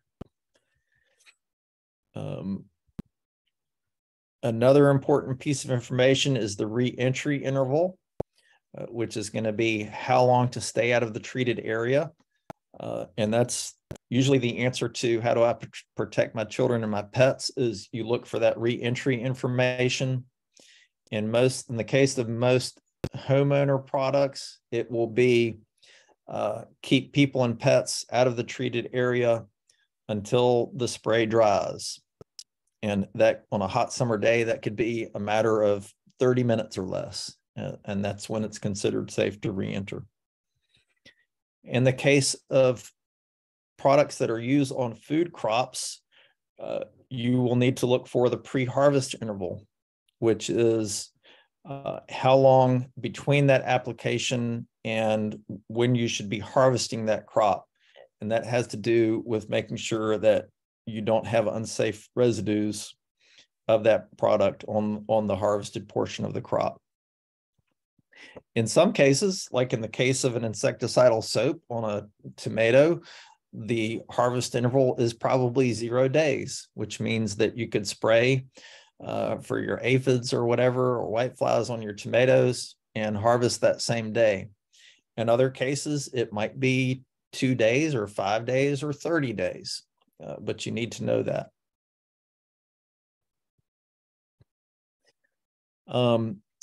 We'll also, so that's what's on the label. Let's see. Okay. And then the last thing I'll point out, actually, let me come back to that. And let's go to the, would this be a good time to go to the label reading exercise, Ashley? So let's do that. So basically, Ashley sent you a pesticide label, BioAdvance Tree and Shrub Insect Killer. And I want you guys to practice, get a little bit of practice reading the label. And there's 10 questions we're going to have you answer. And Ashley, Ashley has just posted those questions in the chat. Are you ready for breakout rooms, you guys? Ooh, it's gonna get real. So Paul, like 10 to 15 minutes, is that right? Yeah. So we're going to put you in breakout rooms, and we want you to kind of have that label in front of you and work through the 10 questions that Ashley put in the chat. And Ashley and I will kind of be rotating through the different breakout rooms in case there's questions or whatever. See how folks are progressing, and we'll give you 10 minutes or so to do that. Sounds good. How many people per breakout room, Ashley? You're going to have 4 to 5 people per room. Okay. Okay. And that's going to be kind of if you've never done that before, it's kind of an automatic process. Shall we? Let's.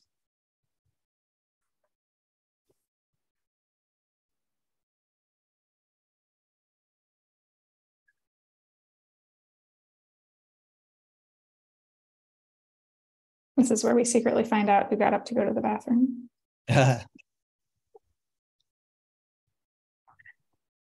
Okay, so we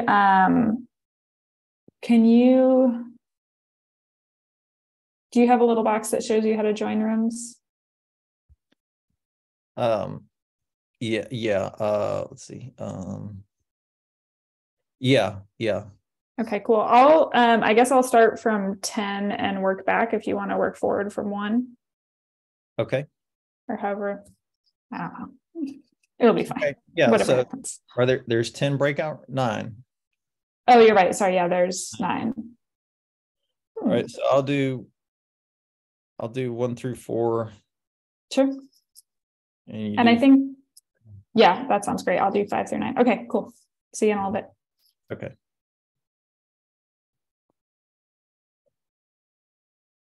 Ooh.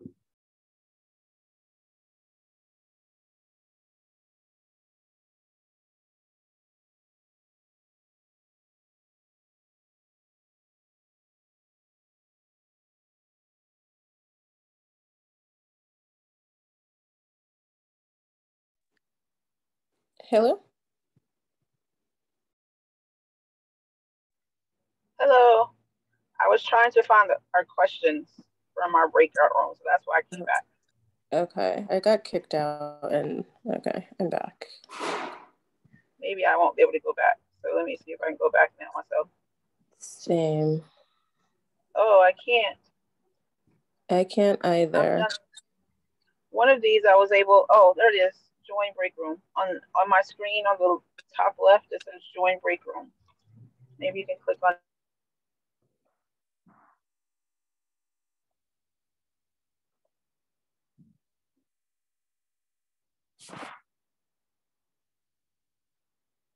Okay.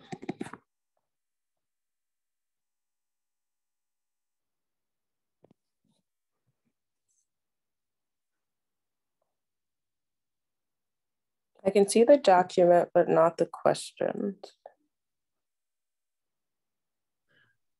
That's the problem we were having. Couldn't see the questions in the chat. So I'll go back.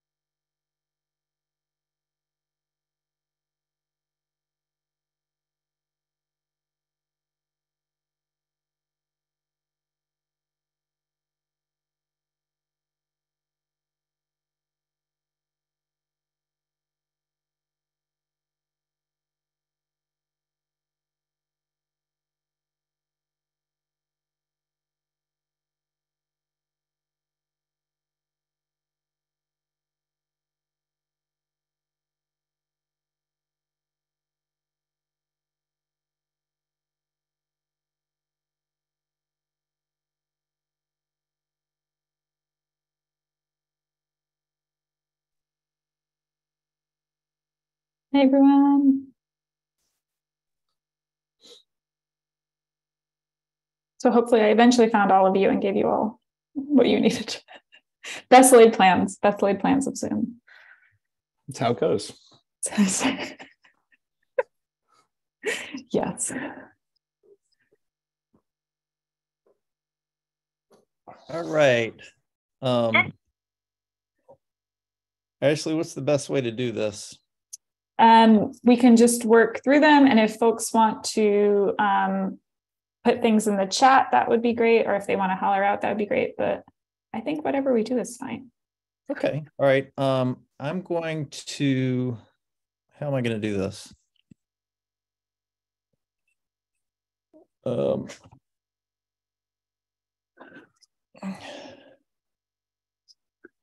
If I'm moving slow, it's because I have to do everything one-handed.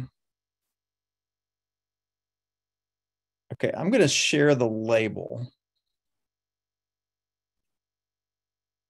Is that what everybody's seeing now?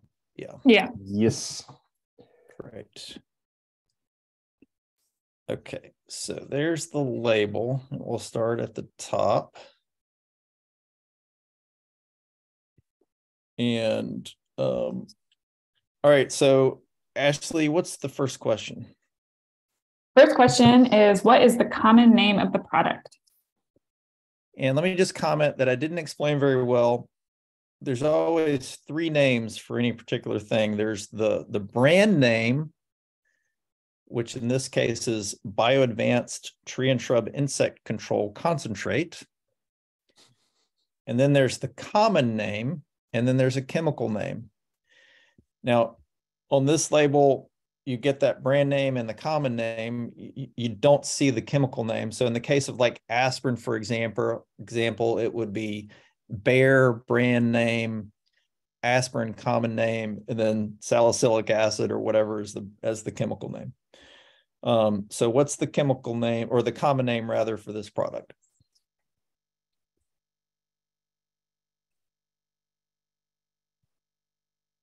Somebody shout out or put it in the chat. We said Tree and Shrub Insect Control Concentrate, but sounds like that is the brand name, not the common name. We have a vote for imidacloprid in the chat. And Jack is correct. Imidacloprid is the common name.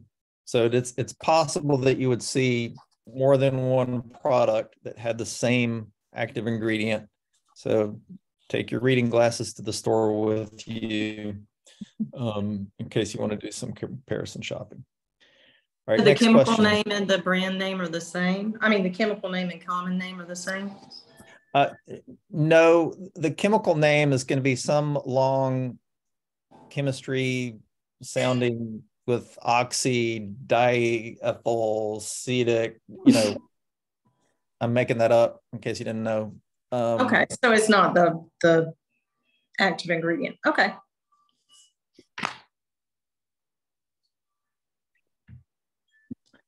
Next question. Signal word. That's an easy one. Caution. Caution is in fact the signal word. And by the way, Jack found the chemical name presumably through Google. Chemical name for imidacloprid is N1,6-chloro-3 pyridyl methyl, etc. That's what we call an exercise for the reader. Good job, Jack. All right, caution is in fact the signal word, which is the lowest of the three toxicity categories. So that's good to know. Yeah, Jack knew that off the top of his head. Yeah. I'm certain of that.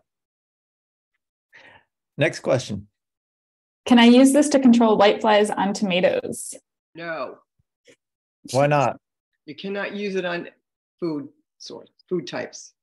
Well done. Yeah. So that's where we got to remember products are not interchangeable, because you see whitefly on the label, you go to the store with whiteflies on your tomato and you see this, whitefly and big, big print on the front, but no, you cannot use it on any food products, any food crops. All right. Landscape formula, that's right. Next question. How much should I apply to protect an ash tree with a trunk circumference of 12 inches from the emerald ash borer? Who wants to tackle that one?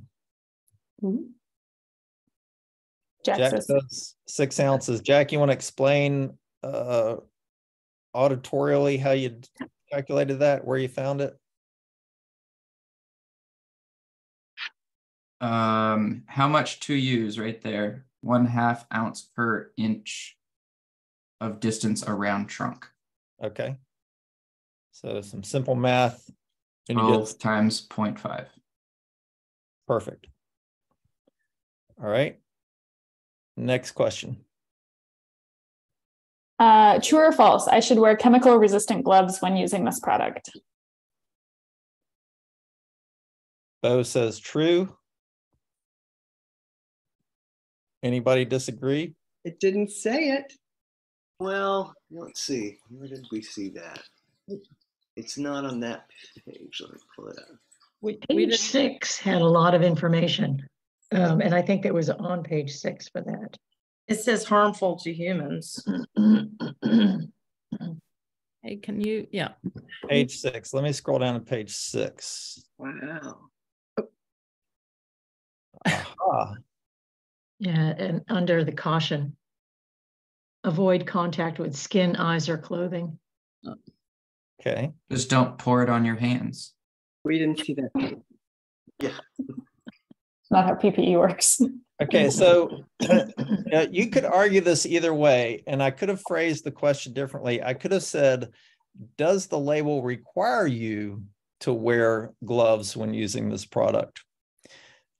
Which then makes it actually a legal requirement. But I didn't say that. I said, should you?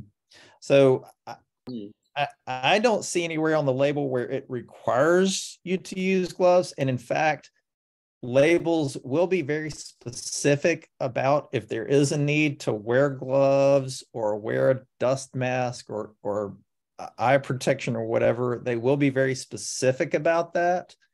And this does not mention that. But should you? Probably a good idea. I probably would. Okay, next question. Oh, is this product ready to use or a concentrate? Concentrate. Concentrate. Yep. Says it right on the front. Page, yeah, first page. Yep. Right there. It is in concentrate, which means you will need to mix it with water before you apply it. It does need to be diluted. And I will make an argument that where you have the option, there's a big advantage to using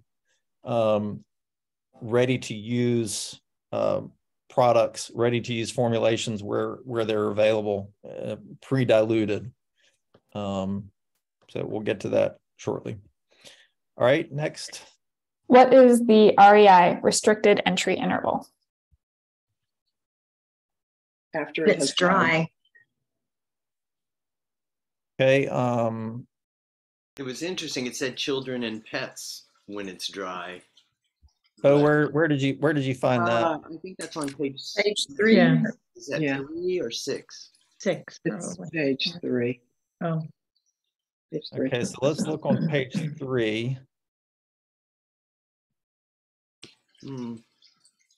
Okay, there is this statement here on page 3 that says children and pets may re-enter the treated area after it has dried, after the treated area has dried. So, and then somebody said they saw something on page 6. No, maybe that was the same one. I think it's that. Yeah. Okay. Yeah. So there's not anything, and I've mentioned this to some of the groups, there's not anything on the label that says the restricted entry interval is X number of hours or days. So you just kind of have to know what you're looking for. All right. Next question. Will it always have that that sign, the sort of graphic? Little icon with with the children and pets in it, and then a slash. I will say I have seen that a number of times. I don't know if it's an always or just common. And I saw note Stephanie had raised her hand. So is there a difference between restricted reentry and reentry? Is that what you're saying there? Okay. Yeah, reentry interval is the same as restricted entry interval. Those are the same thing. So forgive me if I've used those terms. I should have been more consistent. No, that's fine. I just wanted to, you know, be clear. So then what we're looking at right here doesn't really fall under the category of restricted interval. Say it again, restricted. Let's just use the term re-entry interval. Got it. I think that's okay, a little, thanks. I think that's a little easier to understand. And I should have been consistent about that. Thank you. That's fine. Thanks. Yeah, great question. Thanks for catching me on that. All right, next question, Ashley. What is the PHI pre-harvest interval? Don't harvest. You don't harvest. Yeah, this is a product that's not allowed, as we've indicated, to be used on food. So therefore, harvest interval does not apply. All right, next, Ashley. Would you classify this product as persistent? We said yes. Yes. And Terry, why did you say yes? Because it says that is good for 12-month protection. Yep. So it was stable. Yep, great. Yeah. The question with the persistent, is that in the plant itself, or is that talking about the soil mobility? Like we don't know whether it stays in the soil after it doesn't help the tree.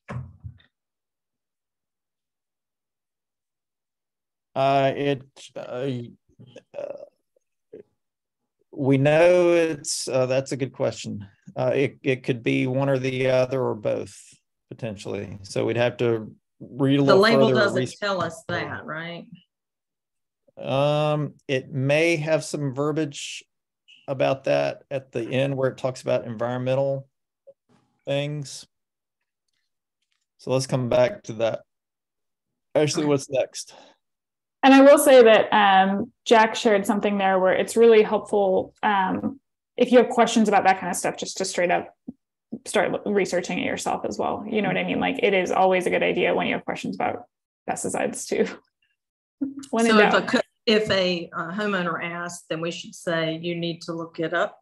Or we can look it up, you know, or I mean, however it is, you know, if you're there doing office and you have some time to answer, that's a good time to look it up with them, because it's also good to go through the exercise of showing people how to find things. But okay, sorry. Do you think this, oh, sorry. And I'll share a good resource on that too. Nice. Do you think this product poses any risk to pollinators? If so, how? It does if you apply it incorrectly. So how did you determine that, Jack? It's on page 6. And it does say that it's toxic to bees. It's toxic, doesn't matter how it's applied. Really toxic. So if we look under environmental hazards, you're in Spanish now. Sorry, thank you. It's 2 columns, English and Spanish. Sorry. Yeah, on the left-hand side, it's English. So this 4th bullet point, the product is highly toxic to bees exposed to direct treatment or residues on blooming plants or weeds. Wow. Not applied to blooming plants or weeds if bees are foraging in the treatment area. Good find. Yeah. So one of the things that I will say kind of bottom line is that, you know, I started out saying pesticides are, you know, valuable tools if used correctly and sparingly and judiciously. And this is a product that, because of that pollinator risk, because of that persistence, it should be used very sparingly. But one of the things that this product does is it controls emerald ash borer, which, if you remember, I said is an invasive insect and is a death sentence for an ash tree if it gets in there. So if you have a highly prized ash tree in your landscape, this is a product that you'd probably want to use just as a matter of protecting it. So if the ash tree was kind of like in the center, but then you had a bunch of flowering plants around it, how would you go about doing that and protecting bees? Great question. So it says, do not apply the product to blooming plants or weeds if bees are foraging in the treatment area.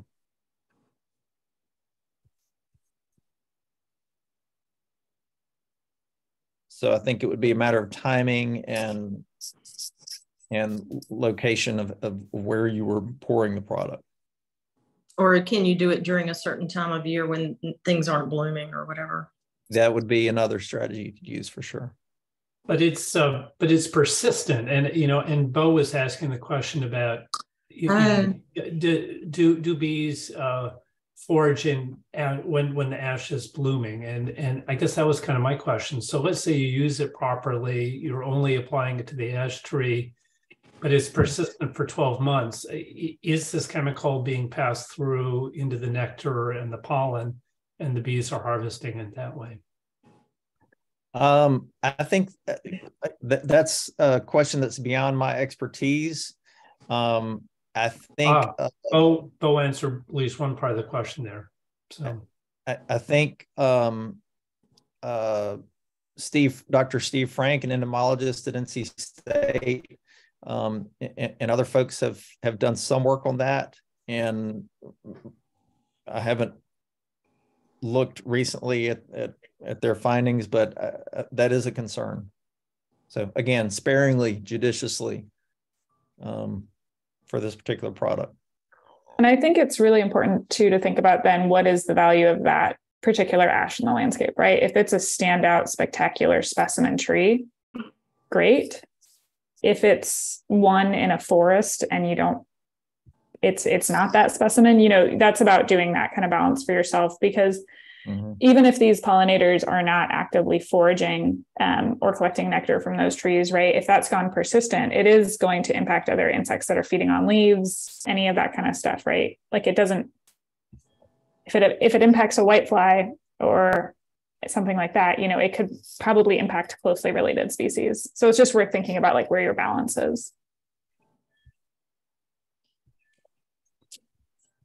So this is a great discussion, and I'm about out of time, but let me just make a few final points in conclusion here.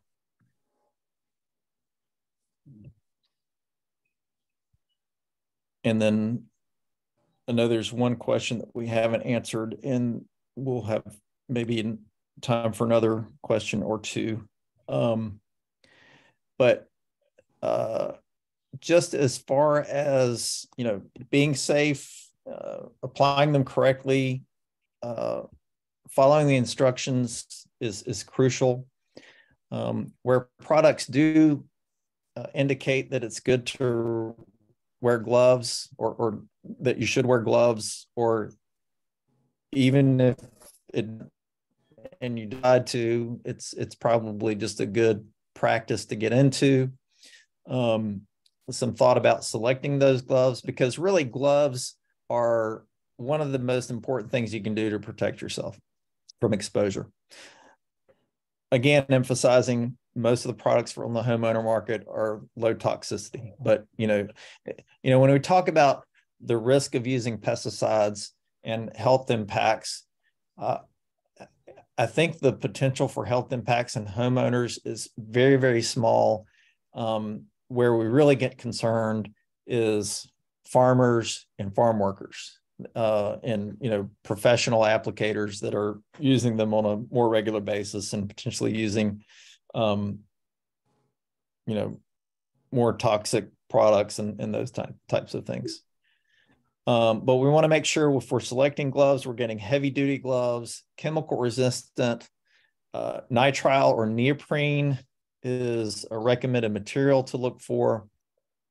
You don't want to use leather gloves. And, you know, one of my favorite kinds of gloves just for general yard work is the cloth material that's been dipped in like rubber or latex. Those are not satisfactory for making pesticide applications because the back of the glove being cloth, the whatever material you're using can soak through.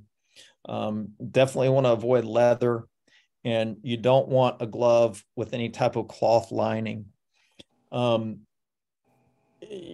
often find, you know, if I'm looking for gloves, if you don't see any in the garden section, you might look in the paint section. Sometimes you'll see, you know, gloves that people use for stripping paint and things like that. And those are generally or often satisfactory as well. I do like the ones that come up and cover the forearm a little bit. If you are going to use disposable gloves, then they're disposable. So take them off and throw them away when you're done. If you're using reusable gloves, it's a good idea to, before you take them off, wash them, at least with running water, and maybe even with a little bit of soap. So just, you know, turn on the garden hose and, you know, pretend like you're washing your hands, but washing the gloves before you take them off. So that's all about gloves. Storage, locked, out of reach of children is ideal. You know, pay a little bit of attention to storage conditions, but, you know, as far as temperature and such, but if you can, storing them in, you know, in a garage or an outdoor shed, as opposed to in the laundry room or something like that, is certainly preferable. And never put of pesticide into a drink container or any other type of container other than the container in which it was sold, unless there's a leak. In that case, you may need to take some action, but there are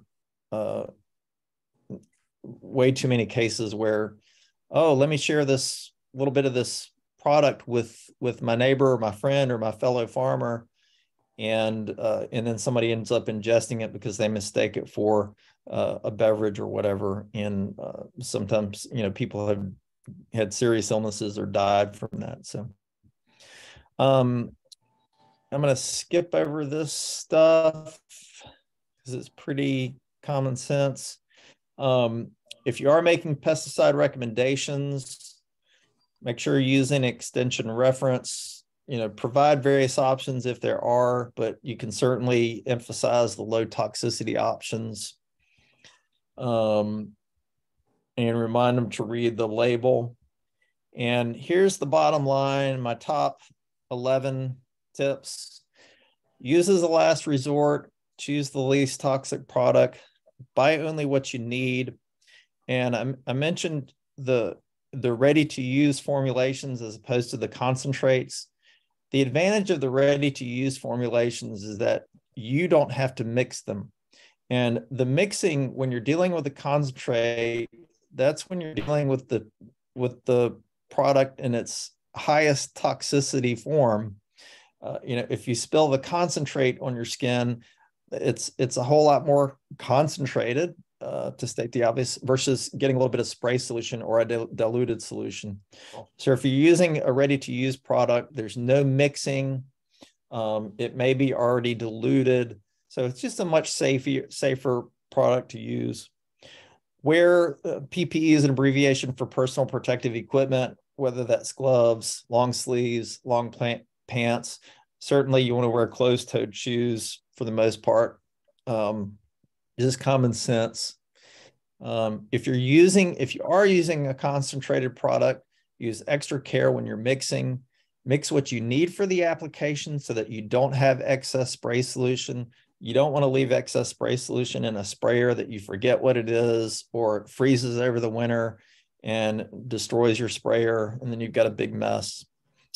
Avoid drift, avoid your entry intervals and your harvest intervals, store safely and dispose of properly. So I will stop there because I told Ashley I would go till 11:30. That's where we're at. So we do have one question on, two questions. One, and this is one I know that a lot of folks are kind of dealing with. If my neighbor is randomly spraying their yard for insects, how will I know if the drift will or will not impact whatever I'm growing in my yard? So this might be especially relevant for some of the mosquito control companies.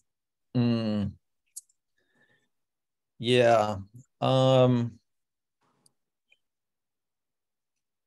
Next question. I guess.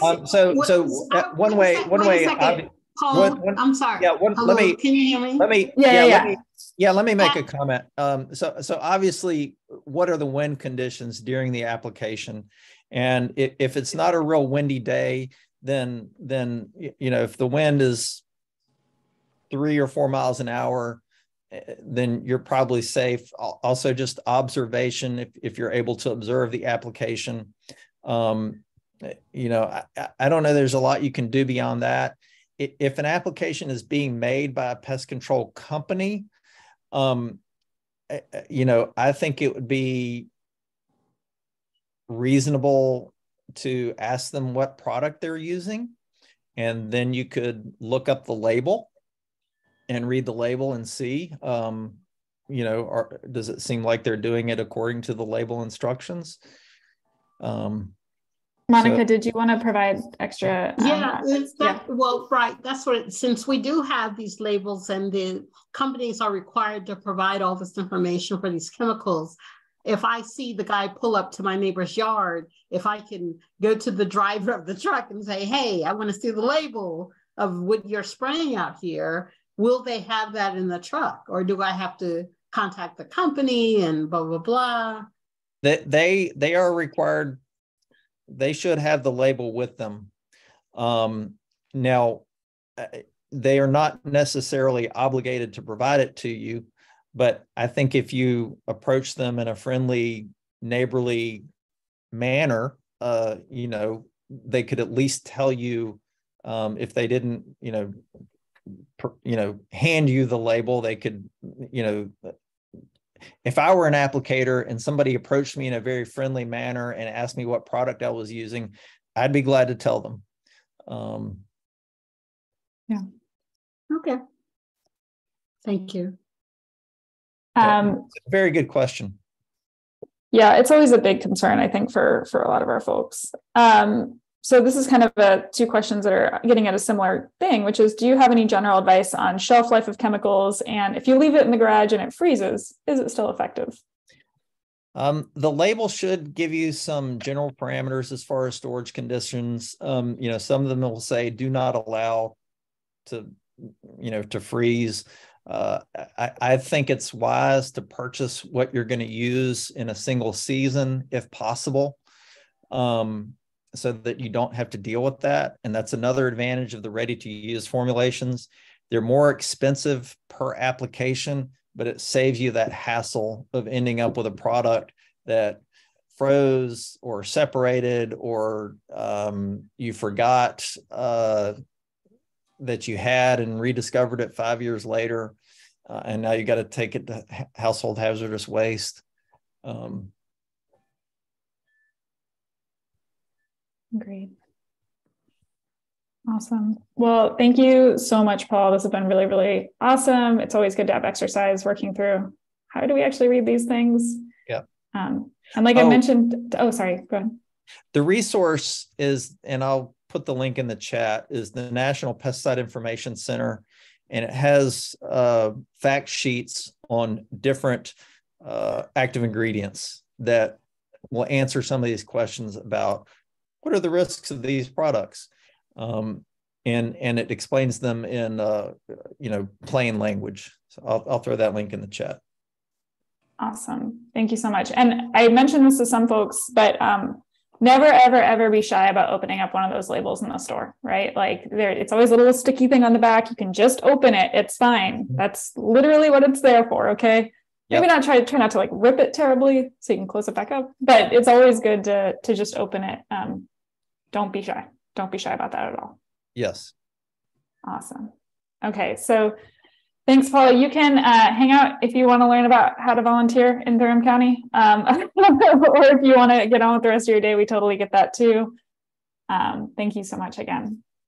Thank you. I'll put a couple of comments in the chat and then I'll log off. Thanks, guys. I enjoyed being with you. Great discussion. Congratulations on becoming a Master Gardener volunteer. Thank you. We are the best. Thanks. Okay. All right. So we're going to cover a little bit about getting started with volunteering, which is super exciting, you guys. It is that time when we feel like we have probably at least eased you into this enough that we can start talking about what the next phase will look like and thinking about how to start planning some of your volunteer work. So one thing I wanted to bring up at the beginning was that we actually do have a Master Gardener listserv that you guys are not on yet, right? And it's because we didn't want to freak everyone out, basically. So we'll be adding you to the listserv this week. It's not a particularly active listserv. You might get 1 or 2 emails a week in a typical week, sometimes more, sometimes less. And that'll be things like upcoming volunteer opportunities, field trips, education opportunities, all that kind of stuff. We do moderate that listserv so that we can keep it pretty on topic. Some people love a really, really active listserv. A lot of us do not love a really, really active listserv because it can kind of just, gum up the inbox. So we do moderate that, which also means that if you ever try to post to the listserv, sometimes there's just a short delay because myself and another volunteer approve everything. So that's how that works. What we're going to talk about a little bit today is how you can get started volunteering in the office. Pam will talk about that. And then Litri will share about our social media efforts, and I will share about our blog. And these are all kind of places that you can plug into for volunteering. For social media and the blog, these are really, really, really great opportunities, especially if you are interested in writing or taking pictures, or especially if you have a schedule that does not permit you to volunteer kind of during work hours. These are awesome ways to get a lot of hours kind of on your own time, on your own, doing your own thing, which is really convenient for a lot of people.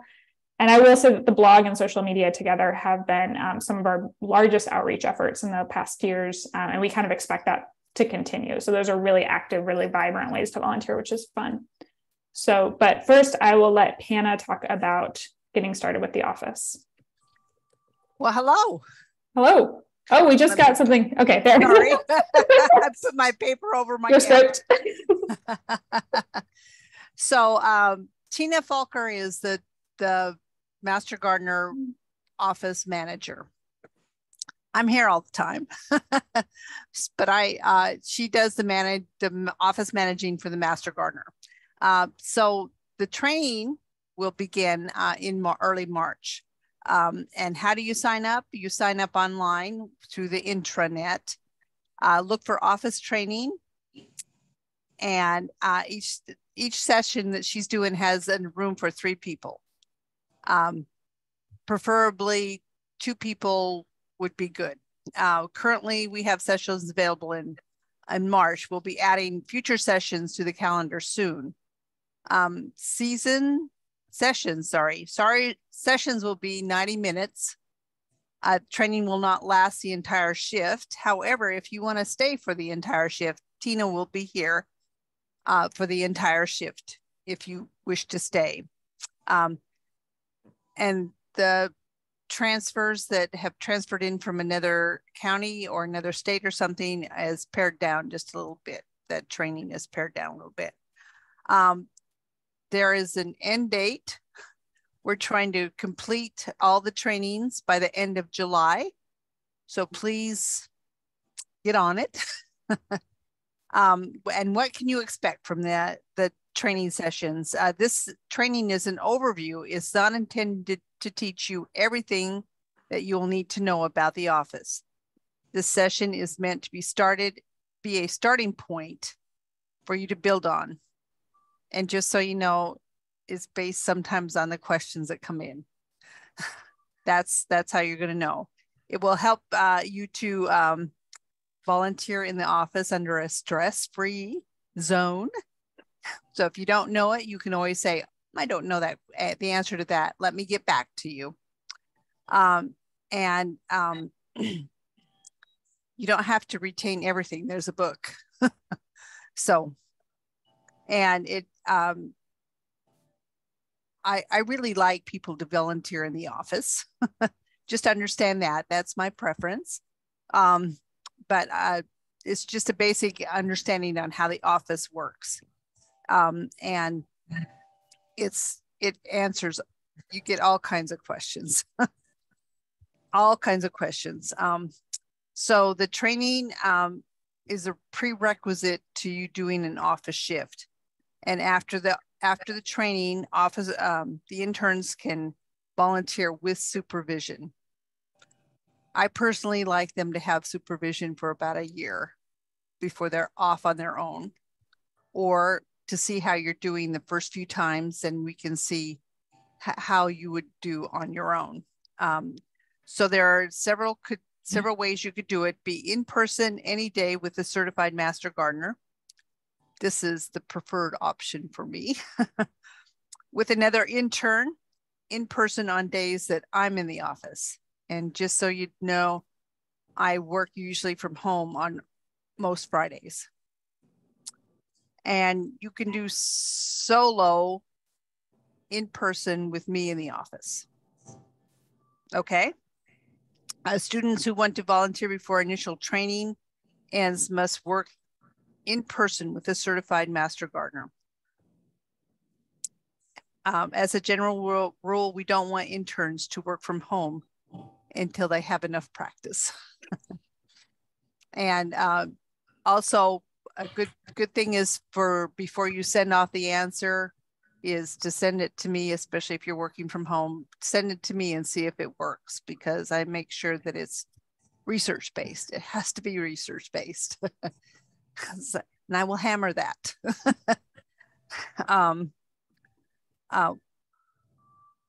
We would like all of the interns to complete the training and at least do one shift in the office and see if you like it. I always say, if you do one shift in the office once a month, you will have all of your hours, all of your volunteer hours. And then the other things that you do could be play. But the office is fun too. Do you have any questions?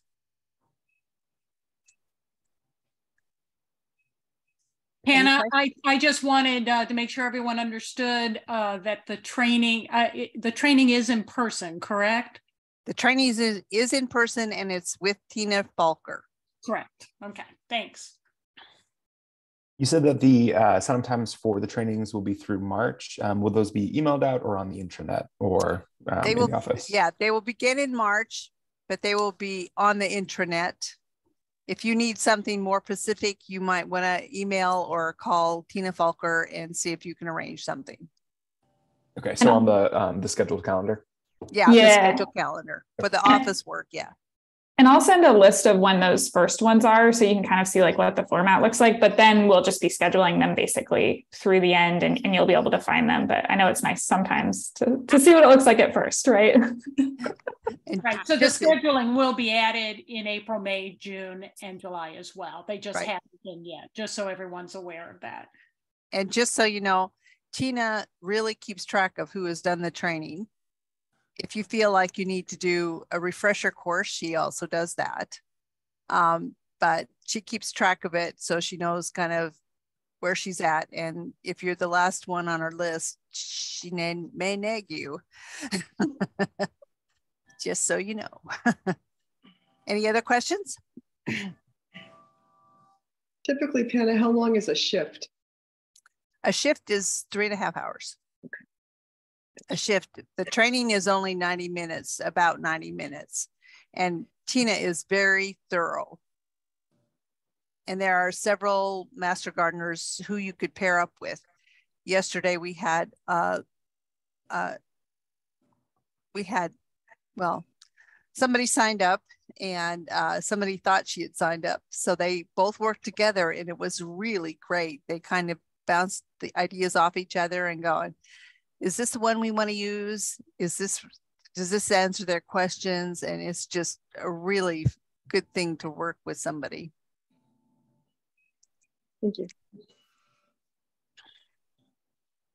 Awesome. So we'll share more information about that kind of as it all gets going, but just know that we do like it. And by like it, that's my Midwestern way of saying that's basically required. There's always exceptions, but please really do try to prioritize that work if you can. The office is really great because you can do it in person, or once you have a little bit of experience under your belt, you can also do it from home, which is nice. So, but a little bit of experience under your belt helps before you get there. So with that, I will let Lalitri talk about social media if she's ready for that. Hey. Good morning, or almost good day. Good day. Hey, I'm Lalitri Darniel. I took over the chairship of the social media committee this year, and there's a couple other members on the committee. I think of the social media committee as like an extension of the Master Gardener mission of bringing research-based information to the people, especially since like these days, everyone's looking for answers online, and Google just gives you like random things, AI generated stuff. It may be written for a different zone completely. Maybe just like clickbait that's just written for clicks, not really true even, definitely not like research-based and, fact-checked. So I think of our efforts as like a way to really get that research-based information out there in front of people's eyes, whether they like it or not. So we share lots of different stuff. Information about events is a great thing that I like to do. So if we have a class coming up or a plant sale, we support the blog by posting their content, cross-posting it, and we come up with our own stuff, usually like a short article type thing, usually almost always with a photo to catch people's eye. I like to just think of an idea that's something timely, go on NCSU and kind of click around, do some searches, and then write like a short article and then post that. It's like Ashley said, it's a great way to volunteer on your own time, and you can really rack up the time. Like if you're doing a research-based thing, a post can be 45 minutes of like work, making a graphic, writing it up, scheduling it, everything like that. So do you want me to share my screen and talk about what it looks like? That'd be cool. Okay, let's see. I've actually never done this before. So there's a big green button. Okay. Safari. Okay, so this is our Facebook page. Probably most of you know what a Facebook page looks like, but we try to post at least like 3 to 4 times a week. In the morning-ish, we're experimenting with like whether evening gets more engagement. I'm not sure that matters. So this is just kind of what we posted in the past week. Here's a blog cross-posting. Everything has a photo. Things often have links. Here's our Instagram page. It's basically the same things, but we think that maybe the crossover of subscribers to our Facebook and Instagram are not a circle, like it's some kind of Venn diagram. But so we pretty much put the same stuff on both. Instagram does have some shares from other places that don't go on Facebook.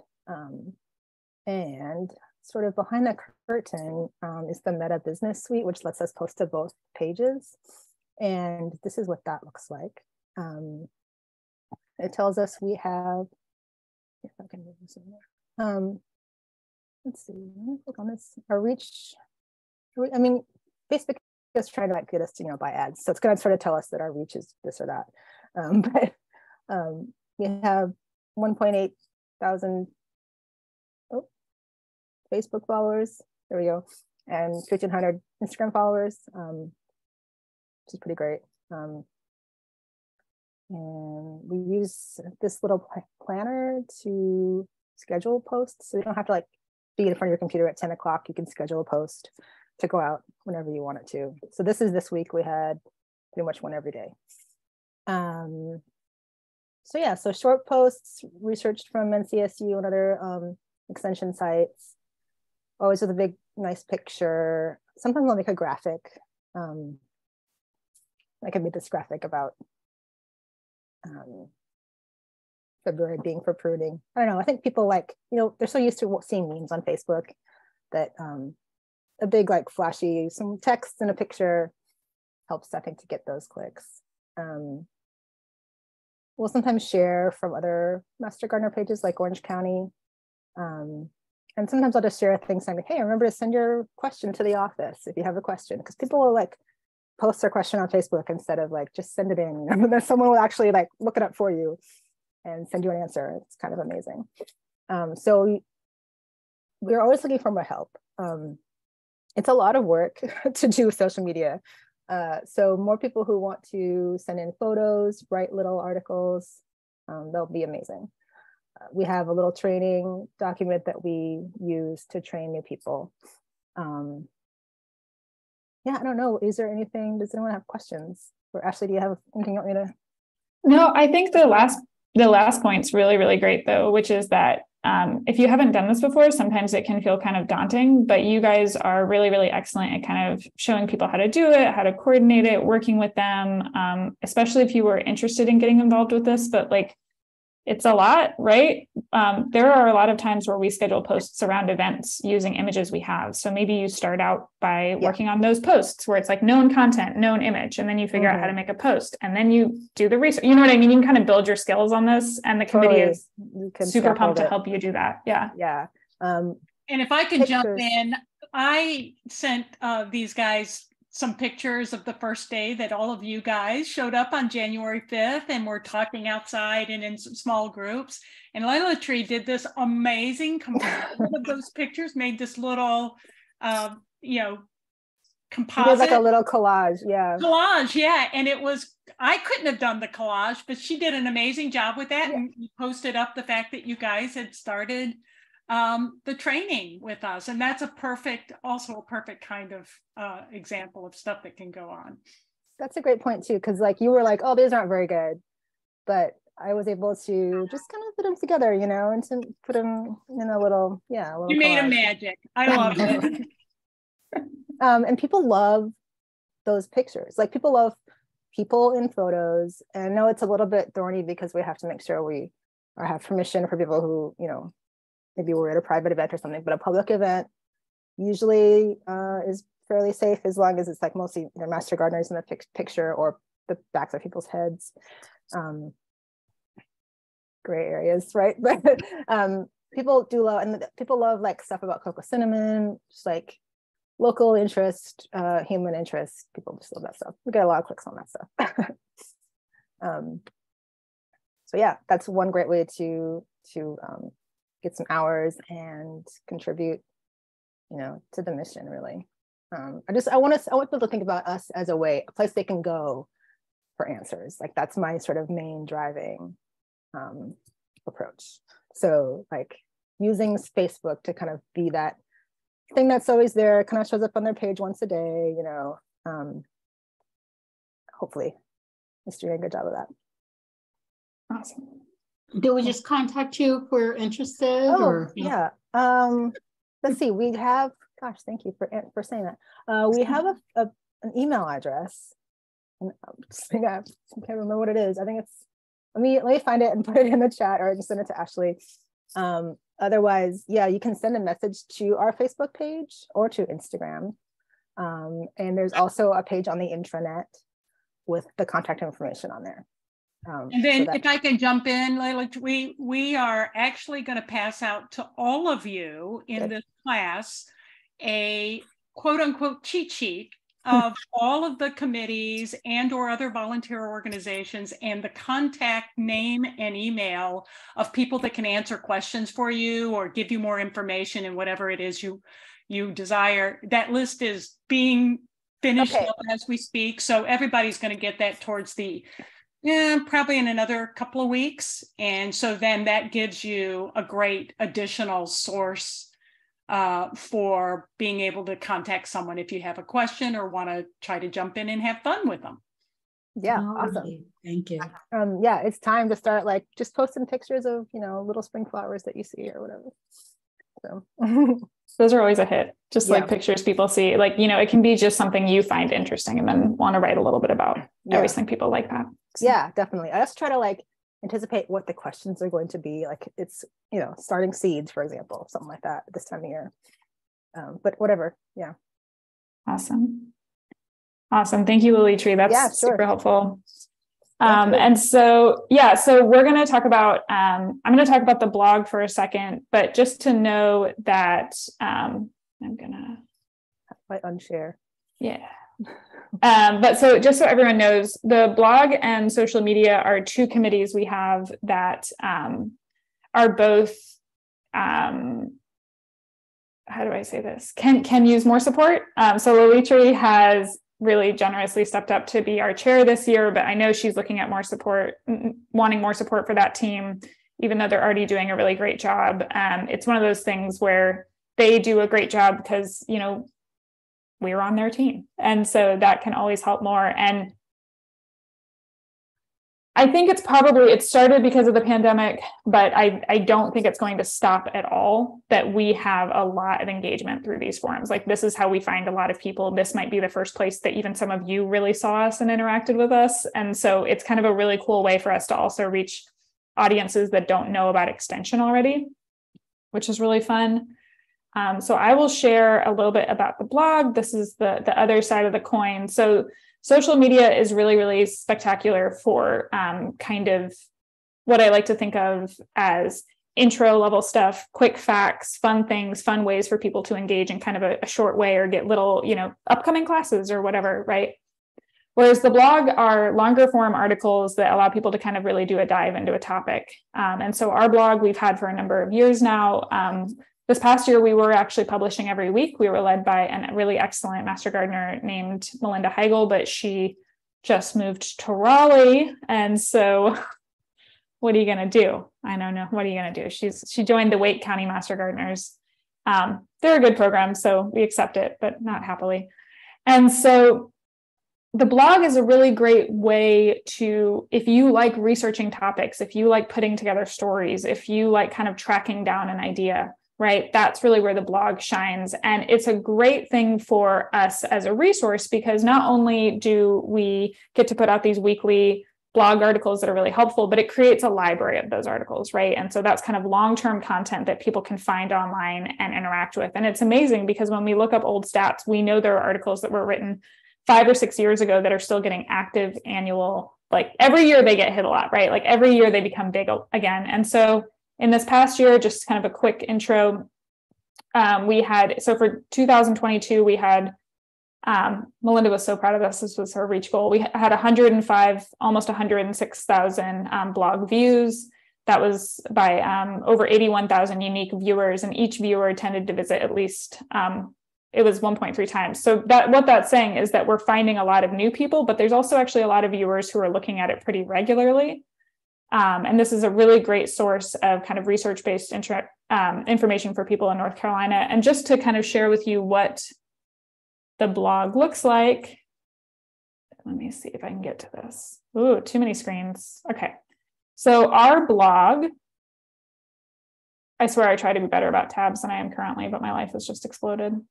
So our blog, this is what it looks like right now. So we just had a great one on African violets. This is a fun one because it's actually a repost, which is really nice because, again, when we find those really popular articles that maybe were put out 3, 4, 5 years ago, we tend to post them again and again. So excellent pictures taken by Wendy. We do a monthly section that is gardening to-dos done by Gary Crispell. That's a delightful article that, as everyone knows, like my favorite thing is the fact that Gary does the December issue in verse, which I think is beautiful and really fun. We also have some tabs with long-running information. So last week when you learned about tomato grafting, that was actually this tomato grafting tab on our blog. So this is all really, really kind of cool content, a lot of interesting stuff. And this is something that really works because Master Gardeners work on it. And so if you're interested in writing blog articles or even learning to write blog articles, right, you can always contact me about that. We're in transition. Like I said, we need a new blog chair. We could use some more writers. We have some great ongoing writers who do an amazing job, but we can use some new folks. These don't have to be super long articles, right? What we're talking about is we're talking about 3, 4, 5 paragraphs on a topic, maybe some pictures. We can help you learn how to find pictures and how to do all of this. And it's really a fun way to learn more about a topic. And I'll share the link to the blog, but if you have not checked out our blog, I would do it. It is pretty cool. And one of the fun things about it too is that now the blog team does work closely with the social media team. And so there's a lot of kind of back and forth and talk about, what are some of the good topics and how do we schedule posts to support each other and how do we do kind of all of that work together, which is really cool too, because you're part of a larger kind of communication team. So I will say that if you're interested at all, if you want to learn how to do it, if you want to provide content, but maybe someone else does some of the formatting and some of that kind of stuff that you're not super into, right? Like we can engage in all those different ways. So just keep that in the back of your mind. Those are really, really great opportunities. And if you have, and also because I know we do have a couple of folks in the group who are into photography. Another thing you can always do to support those efforts, even if you're not super interested in, doing the actual posting, is if you have photos that you're willing to share, any pictures that you take or any content that you write, you can absolutely get volunteer hours for that. The one difficult thing that I will just say right up at the front, because I don't want anyone to get confused, is that if you take a bunch of pictures or you write a bunch of articles and you get volunteer hours for those articles, it does kind of work the way it would in a professional situation where then that material does become NC State material. And the reason for that is just because NC State doesn't want to have a bunch of pictures it's using that it doesn't actually control rights on. And so once you log hours for pictures, those become NC State material. But if you don't want to log hours and you want to keep the copyright for all your material, we can just credit them a little bit differently and we can figure out how to make that all work. So yeah, a lot of cool information. Does anyone have any questions about any of that? Awesome. Okay, so then the only other exciting news I have, and then we will be out about half an hour early, is that we have finally 90% guaranteed that we're going to the soil lab for our break week. So that's March 16th. I will update the syllabus. Remember, that is an optional field trip. It's a morning field trip. I'll have more details about it to come, but what we'll be doing is we'll be touring the NC State Soil Lab, and that's really cool because you'll get to see where they process soil samples and where they make a bunch of people sit in a room, count nematodes. It's kind of a fun opportunity to see how all of that works. If you want to see some like fun, large scale, old school science with crazy machines, that is the time to do that. So with that, I will hang out and answer questions, but we will see you guys next week when your projects are due. Bye, everyone. Thanks, Alitree. Thank you. Thank you. Thank you. Ashley, thank you. But Sue, I have a quick question about about the project. But do you prefer that hard copy? Do you want it on a thumb drive? I mean, what's your preference? Email it to you as a PDF? The world's your oyster. If it's a form that does print easily and you have a printer, that is helpful for us. But if it's not, or you don't, we make it work. I have options, so I just want to know what was easiest for you guys. It sounds like if I can print it, that's easiest for you guys. Yeah. Right? Okay. Sounds like a plan. Thank you. Awesome. Thanks so much. Mm-hmm. And if it's not easy to print, like a PDF or a link. Oh yeah, I don't own a printer. Just send it to us. Yeah, just email it somehow. to you. Yeah, to me. Yes. Email it to me if that's your jam. Okay. Thank you, Ashley. Absolutely. Thanks.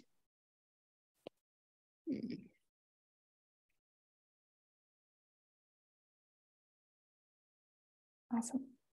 All right. You guys are just the people who don't sign off because you're afraid a question will be asked. All right. I think we're good. Bye, everyone.